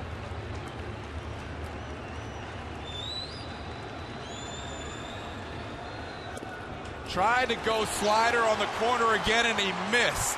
And that's a bases loaded walk for the game's first run.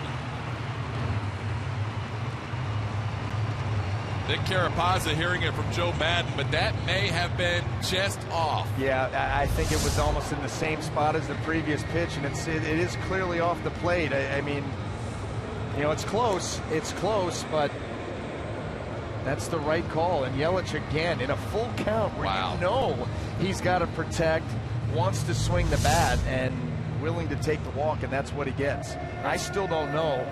With 95, 96, 97 at times, why not down and away and say, beat me with my gas? I mean, that's a frustrating walk. You're ahead 0-2. Yeah, it's a frustrating walk after being ahead 0-2, but even to get from 2-2 to the walk. Right, you go slider, trying to... Backdoor sliders trying to trick them. Listen, you've got 95, 96, 97. Say, here it is. What are you going to do? Down and away with my movement. You're not going to do anything with it. That's your mindset. Quite a take by the 22-year-old Yelich as Lucas fouls one away. It's 1-1. But at the end of the day, you were 0-2. Your two pitches right after that count, a fastball way up and away, almost a pitch out, and then another fastball way up in the zone, and then you tried 2 backdoor sliders, and he fouled. Well, actually, you tried 3. He fouled one off, then took the next 2.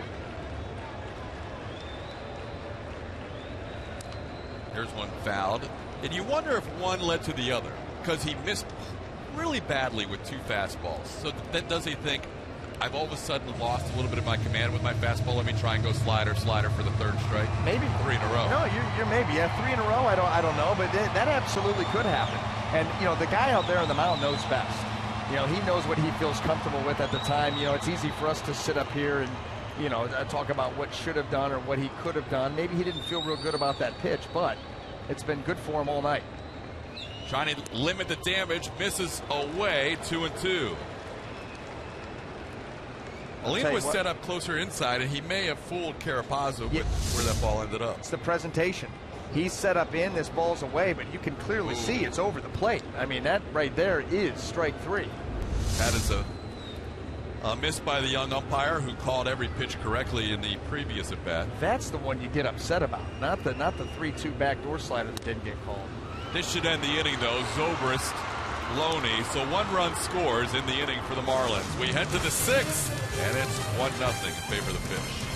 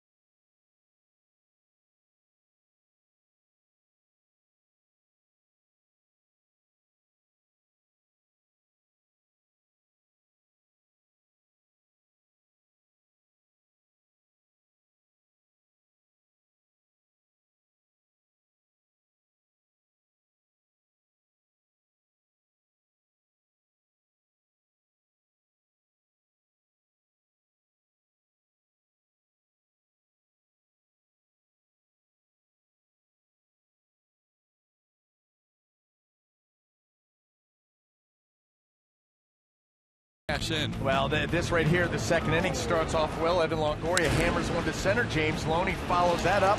Now you got 1st and 2nd, nobody out, and a 3-0 count on Matt Joyce, but Alvarez would come back and get him with a strikeout, and then jam Yunel Escobar, a double play to end it. You go to the 3rd inning. Okay, looks like it's going to be a 1-2-3 inning. Kevin Kiermaier says, forget that. I'm going to hammer this ball, get it down off the wall, get into 3rd base, so run around 3rd, 2 outs, and then a good pitch here by Alvarez. It gets Ben Zobrist to reach, takes all the sting out of that swing, and he grounds out to shortstop. And the Rays, a couple more missed opportunities, and that has been the story of really the road trip, but specifically the last 5 games now into the 6th. Very well said. Here's the leadoff hitter, Kevin Kiermaier, bunting one foul. Think about the 2 key moments in each of those sequences. You had, as you said, 1st and 2nd, nobody out, and a 3-0 count, nothing. Not even a runner to 3rd until the inning ended. And on the other side, the Marlins have 1st and 2nd, pitcher due up, and then after he gets a hit, 0-2 on the leadoff hitter, and they still work something out. That's one thing the Rays have not been able to do, is scratch for runs, and not for lack of effort. They're just not getting any timely hits.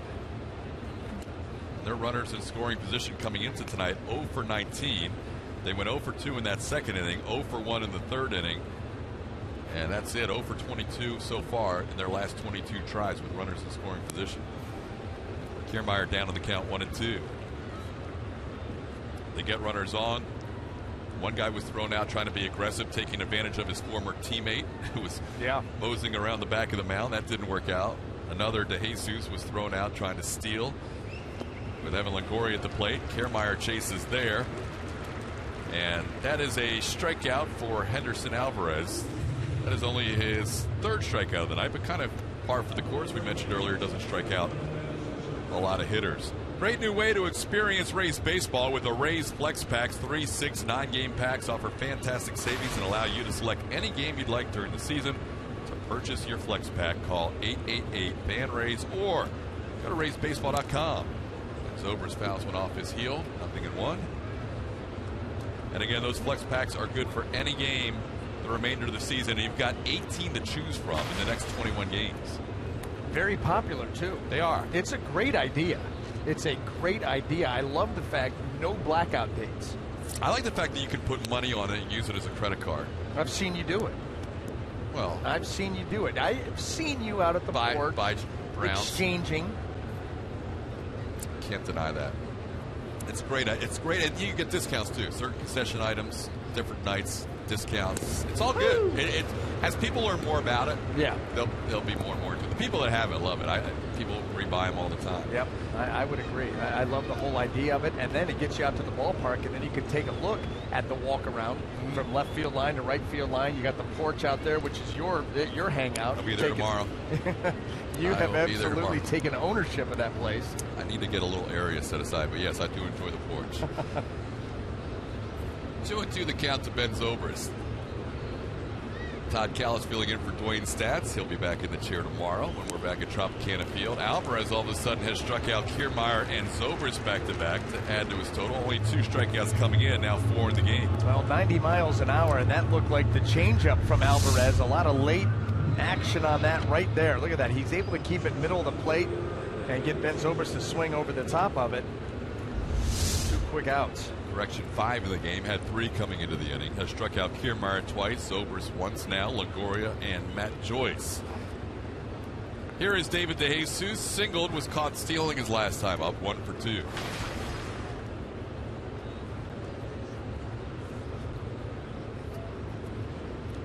Rays looking for some offense here in what has been a very difficult road trip. 0-7 coming into tonight. They were 0-7 one other time in 2006 when they went to Anaheim and Minnesota. They went 0-7. They have never had a road trip worse than that. Here's a ball hit hard, but Lucas spears it to his left. Nice play by the Marlins second baseman. Kind of the way things are going for the Rays. They hit a ball hard. Defender makes a nice play. Giancarlo Stanton will lead things off when we come back in the bottom half of the 6th inning. It's the Marlins 1 and the Rays nothing.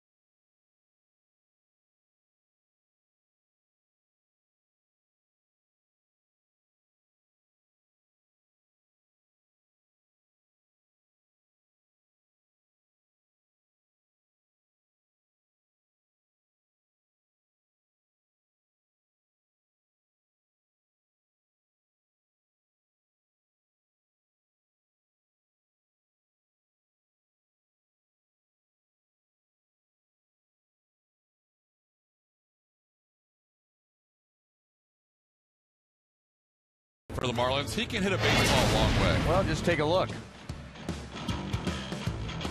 Don't go there. No, don't let him get full extension. This is what happens.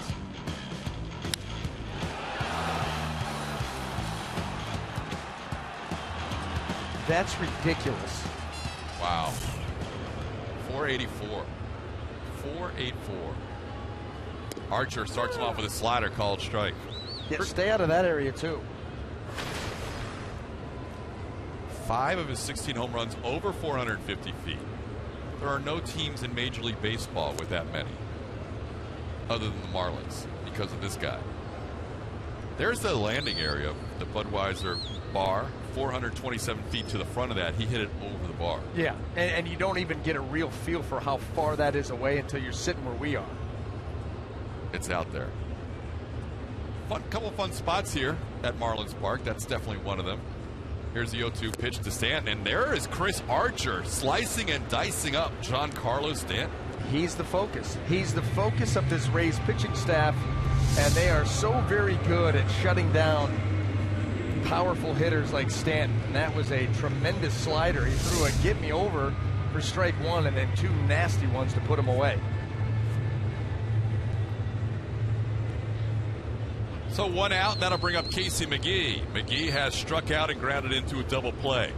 The lone run of this game came in the last inning on a bases-loaded walk to Christian Yelich. It was a plate appearance in which Yelich was behind in the count, 0-2, and Archer ended up walking him on a couple of close sliders that Yelich took that were just outside.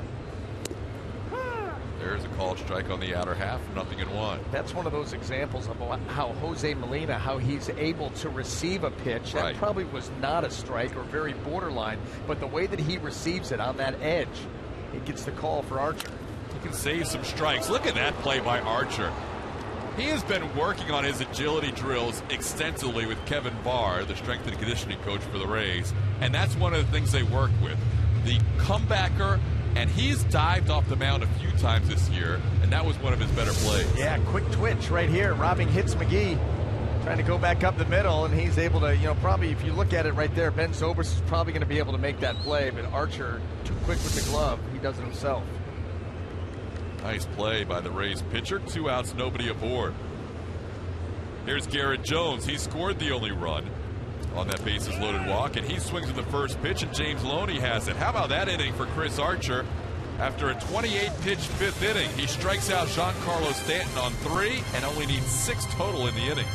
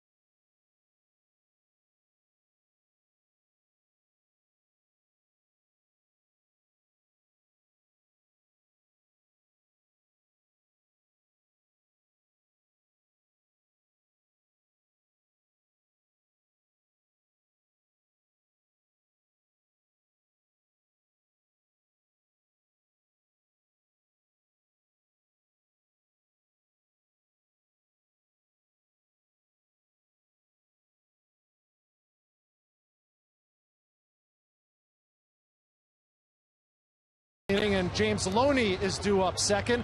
I talked to Loney earlier today about consistency in the Rays offense. Well, I mean, consistency's tough, especially in 162 games. You're going to have so many ups and downs, so many streaks. So, just putting together good at-bats, that's what we want to do, pitchers trying to do their job too. You know, they do their job a lot more than, you know, we do ours successfully. So, you know, for us, it's just, you know, finding a way to score a run. Well, Loney batting .382 when he's behind in the count, guys. And when you talk about consistent batters in the major leagues, you look up that picture and it's James Loney in the dictionary. Yeah, he is solid. Doesn't matter what the count is. As Evan Longoria hits one to right, sending Stanton back to the track, and he reaches out and makes the play in front of the wall. Giancarlo Stanton had to cover some ground there. Evan Longoria put a charge into it the other way, and he made a nice over-the-shoulder catch right before coming into contact with the wall. That ball away, and Evan doesn't try to pull it. He lets it come into the zone and shoots it out there, but it plays big out in right center field, and Stanton's able to track it down. It goes from 335 down the line all the way out to 392 at the edge of the Marlins bullpen. Huge. That is big field. That is a big field here. Here's James Loney, who you just heard from. There's that slow curve. He did that to Loney the last time. That was 56 miles an hour. Last time it was a 60-mile-an-hour pitch. So he's picked out Loney as the guy he's going to drop that really slow hook on. Well, he would be the one guy that I would try to screw up his timing too, because he's such a solid hitter as far as his approach, ability to use the entire field.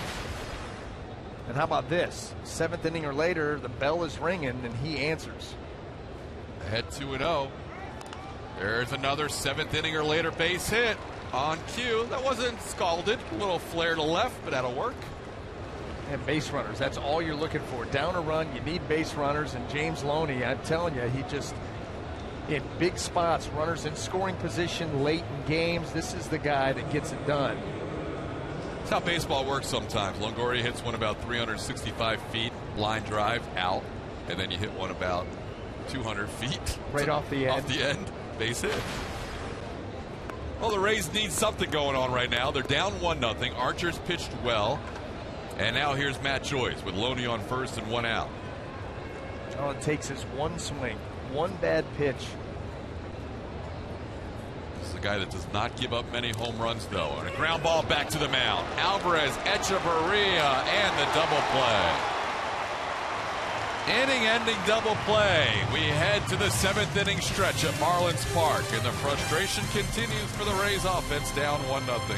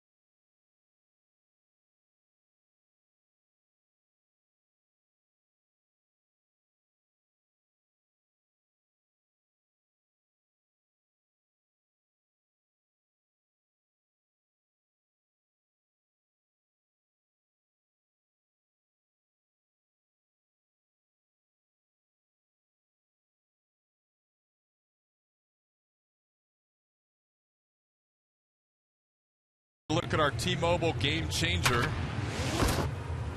Well, it's been the Rays' opportunities, and right here in the bottom of the, or top of the 2nd inning, Yanel Escobar, runners on 1st and 2nd, grounds into an inning-ending double play, and then right here, runner on, one out, Matt Joyce right back to Henderson Alvarez. He makes a throw to Echeverria. 2 double plays there for the Rays. Boy, it's tough, and I, you got to think these guys have got to be beside themselves. The inability to put something together, and when something good gets going, we talked about the Rays, really the inability this year to turn the double play. They've not been as proficient as they have in the past, but boy, have they hit into a ton and in a lot of big spots. Well, Alvarez gets a lot of ground balls. His ground ball percentage is in the top 10 in the major leagues. He's gotten some key double plays tonight, as we just showed you. 10 of his 21 outs have been on the ground. 2 have been on the bases, 5 strikeouts, and 4 in the air. That's what makes those guys that have good sinkers so difficult to deal with, because they can give up a couple of hits, but they're always still just one pitch away from getting those 2 outs. So here's Chris Archer working into the 7th inning, and more than likely this will be Archer's last inning. Not because of pitch count necessarily. He's at 85 to start the inning, but more because he's due up third in the next inning.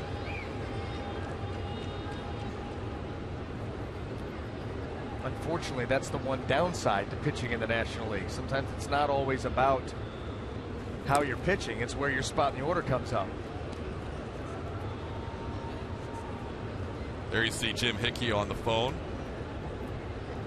The bullpen phones for the visitors are right next to the Clevelander. That used to be the home bullpen. Woo! There's a called strike, 2-2, and ostensibly the reason they changed was so they would have a better view from the dugout to their own bullpen.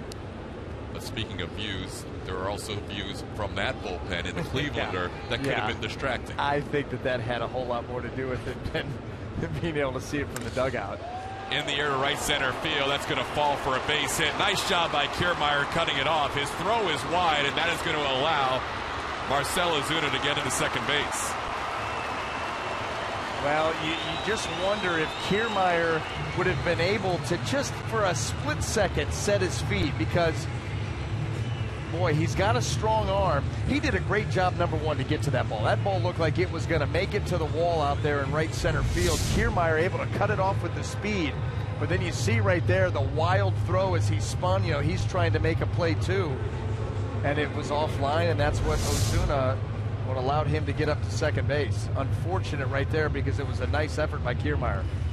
So a leadoff double for the Marlins here in the 7th. The 5th inning was the only other inning where the Marlins have had a runner reach at least as far as second base, as you see Joel Peralta start to loosen in the Rays bullpen. It looked like Marcell Ozuna was going to push the envelope anyway, regardless of the throw. So Kiermaier, understanding that he's going to spin like that, he really almost didn't have a choice. He just had to hope for the best, hope it was on line, because Ozuna, I think, was going anyway. Corners in, expecting a bunt. No sign of the bunt from Echeverria as he swings away. No, and Echeverria, his last at bat, he got a pitch away, shot the hole on the right side.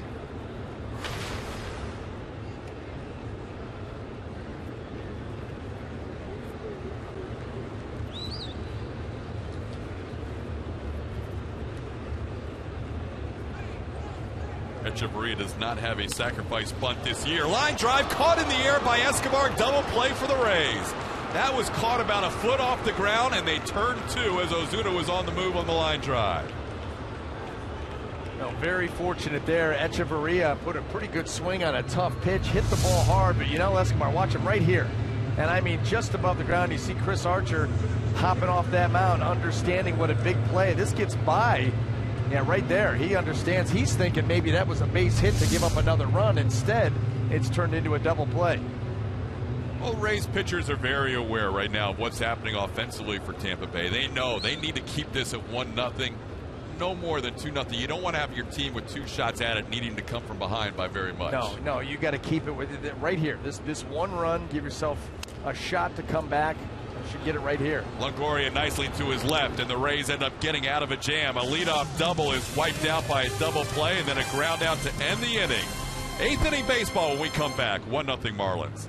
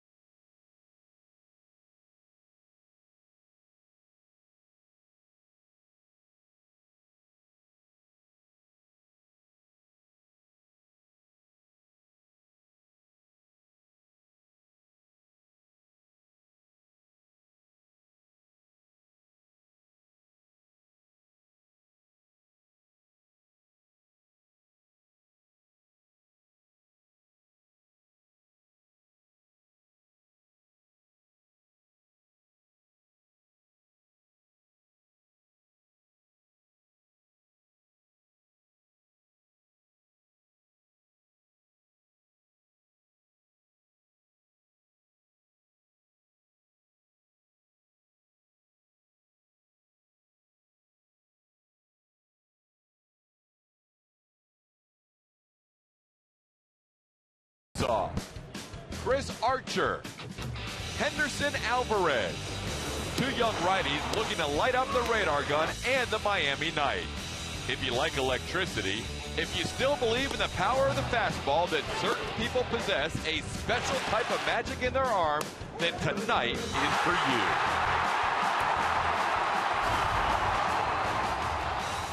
Chris Archer, 7 innings. Henderson Alvarez, 7 innings. 1 run allowed on a bases-loaded walk.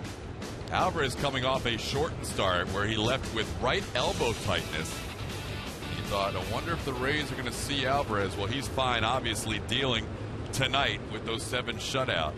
As the first batter he will face is Yunel Escobar in the 8th, but he kind of started and stopped his delivery. He and Escobar have had an interesting night so far. Escobar grounded into a double play his first time up. Then Uni had a base hit his last time up and tried to take second while Alvarez was on the mound before the next hitter was thrown out. Ground ball towards the hole. Great diving stop. McGee cannot make the play as Escobar goes in head first, an infield hit. Here go the Rays again with a leadoff base runner. They had a leadoff runner in the 2nd, in the 4th, and now here in the 8th. Yeah, and with the frustration level building, you got to make something happen here. A nice job by McGee to get to that ball, but Escobar, who was hustling right out of the box, no chance to make a play. Marlins have bullpen action going as Alvarez is approaching the 100 pitch plateau. Started the inning with 94. Jose Molina, a base hit his last time up in 2 at-bats. Molina's swinging the bat actually pretty well the second half of this road trip. Had 3 base hits in Toronto, getting to start a lot more with the injury to Ryan Hannigan. Molina's going to show bunt here. Bunts it back to the pitcher. They may have a play at second. They do, and out at first as well. Bunting into a double play to wipe out the leadoff base runner here in the 8th. We're seeing everything tonight. Yeah, I mean, this is really so unfortunate. I mean, Henderson Alvarez bounces off the mound quick. This ball bounced high into the air off the plate. It got to him quick, and that's what allowed this play to happen. Escobar going in at second does not wipe out Echeverria out there, and he's able to stay on the bag and make the throw, a strong enough throw to get Molina. You know, you think if Escobar could have got out there and maybe flipped him, but he ended up sliding into the bag. That allowed Echeverria to stay on the bag and get enough on the throw to complete the double play. Well, here's a look at it right here. Watch the throw right here. Escobar going in, but he slides to the front of the bag. And Escobar himself was taken out of a double play possibility earlier tonight. Christian Yelich sliding into the first inning. So here's Jennings. We mentioned earlier he has good numbers against Alvarez. 4 for 10 with a couple of bombs. There you see his numbers.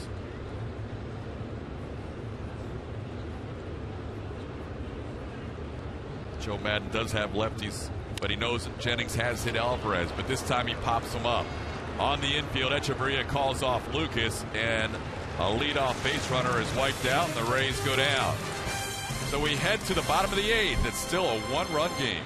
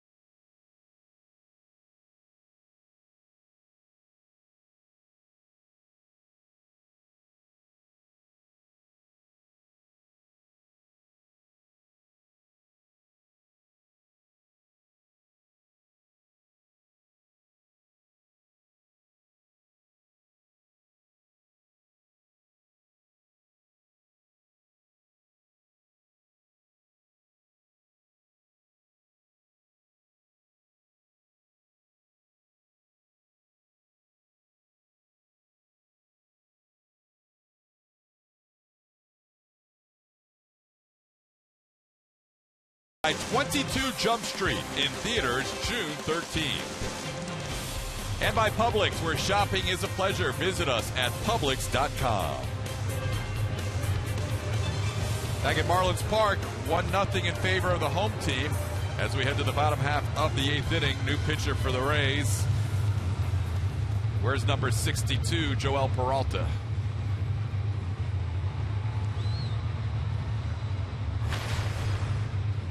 Peralta on for the 27th time, 24 innings of work, 24 strikeouts to go along with it. And imperative for the Rays' sake that he keeps the Marlins lead right now at 1.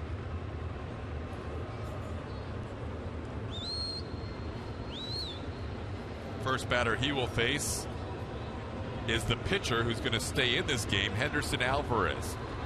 Alvarez has already gone 8 innings.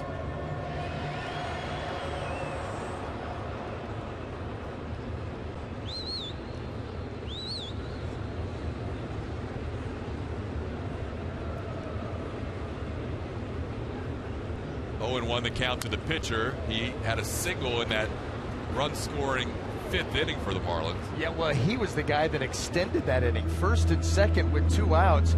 He gets a fastball elevated out over the plate, shoots it into center field. That would load the bases, and eventually Christian Yelich would walk, and that would lead to the only run in this game. Talked about it coming in. He can swing the bat. Career .245 hitter coming in that range. He's thrown 81 pitches. 81 in 8 innings. He's thrown 10 That's not a typo? No, I thought it was a typo. That's why I checked. I thought that was a mistake on the board. But here's the thing, and that's a ridiculous number. That's a ridiculous number, but not a big strikeout guy, even though he has 5. Gets a lot of early contact, right. Keeps the ball on the ground. He came in averaging 14.2 since he's become a Marlin. So we're talking about a year and a couple of months. There's probably a part of Mike Redmond that wouldn't mind if he does not get on base here.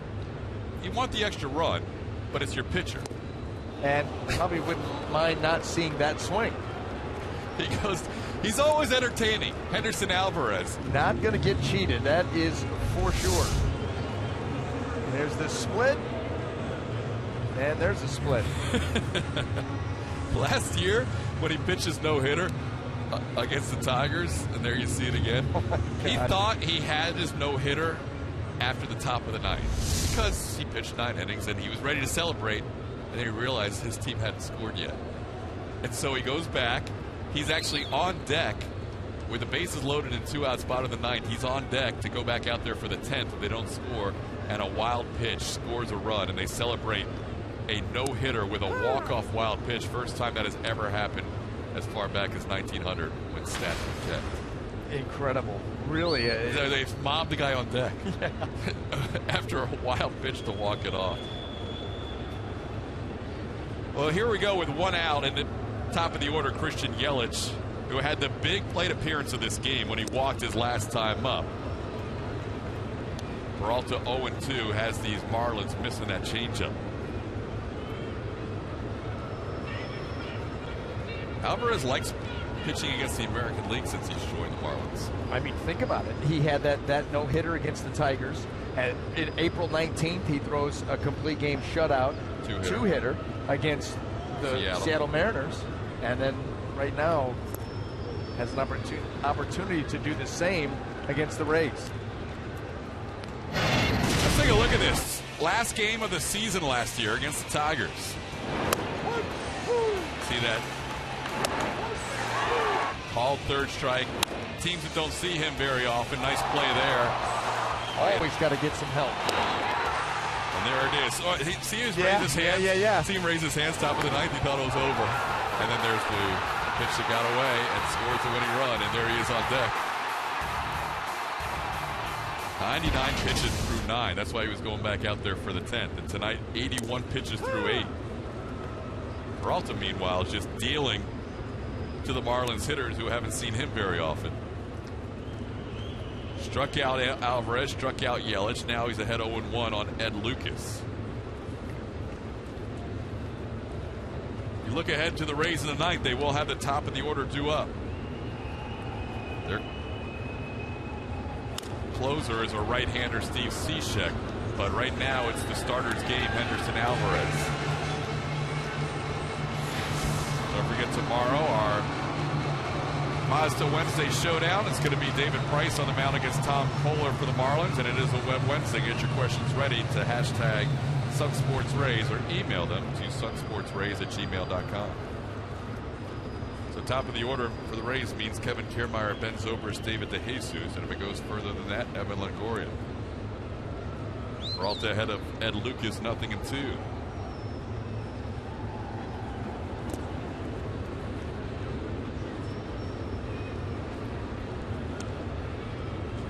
You don't want to have any road trip end being skunked 0-8.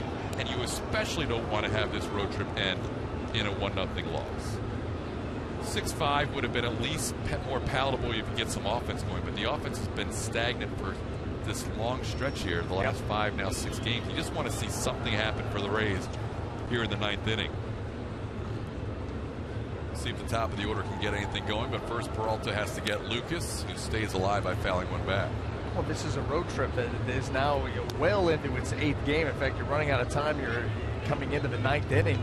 The Rays will hit next, and they've scored 17 runs, and 11 of those came on day 1 and day 2. Right. So it has been a long stretch, and really this road trip, what's it been, 8 games over 9 days, and it's felt like about 3 weeks. I mean, I'm not kidding. Well, this is the 3rd 3-city trip for the Rays, so they feel like they've been on the road a long time this year. Quick pitch fouled off. And that's why you would love to win this game, and then you go home, and you're home almost the entire month of June. And they're going to see Tropicana Field an awful lot. And even their one road trip in the midst of an 8-game and a 10-game homestand is a quick three-gamer to Houston. That's right. Back and forth. That's right. In and out. One of the easiest places to get to from Tampa Bay. So this is the time where the Rays have to make a push, but it's coming on the heels of what has been to this point a dismal road trip. 1-2 the count. Fought it off, but fought it off to the second baseman, Ben Zobrist. So the Rays will be down 1 going to the 9th with the top of their order due up. And Henderson Alvarez will try and continue this masterpiece. He's got an 8-hit shutout going on.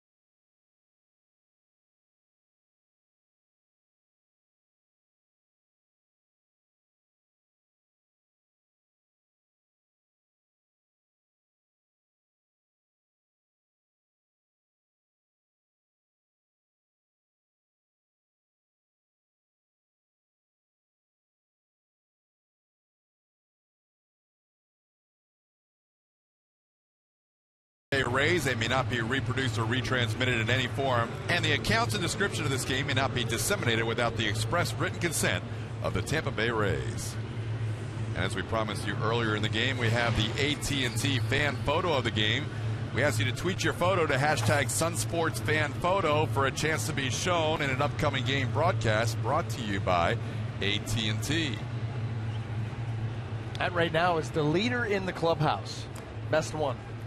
9th inning, 1-0 game. Henderson Alvarez trying to continue his dominance in interleague play. Over his last 3 starts, he has now gone 26 innings, allowed 10 hits and no runs. Kiermaier in the air to center. Ozuna will come in and make the play for the first out. Now, what Henderson Alvarez can do in this situation is pitch to the ballpark now. You know, he's down here one swing, and look at how efficient that he's got once he got to the 7th, 8th, 9th inning still in play here. But 5 of 10 total pitches in the 7th and 8th innings. That is ridiculous. 2 double plays in those innings helped him out. He has 3 double plays on the evening. And here's Ben Zobrist. Only 83 pitches, 12 in the last 3 innings. That's now 13 as he misses low to Ben, 1-0. Zobrist looking for his first hit tonight.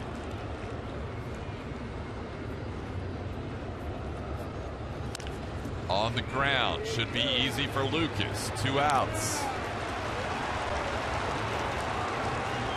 Only 4 pitches so far this inning, so 14 pitches to get the last 8 outs. I mean, you can't be any more efficient than that.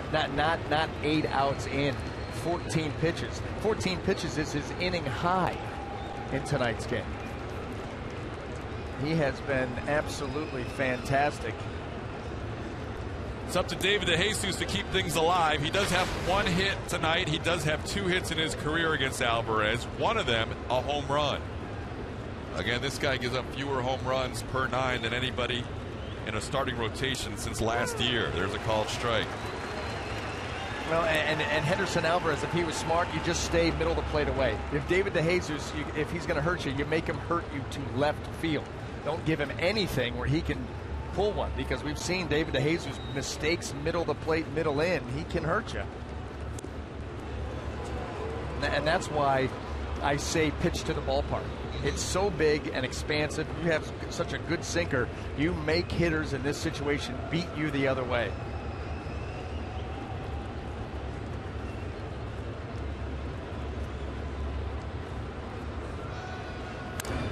In the air to center. Ozuna is there.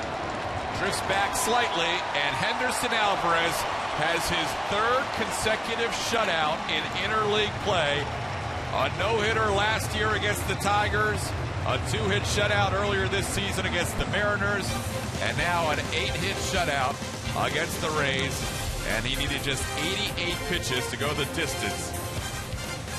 Rays end up with their worst road trip in team history. The numbers are on your screen. They were 0-8.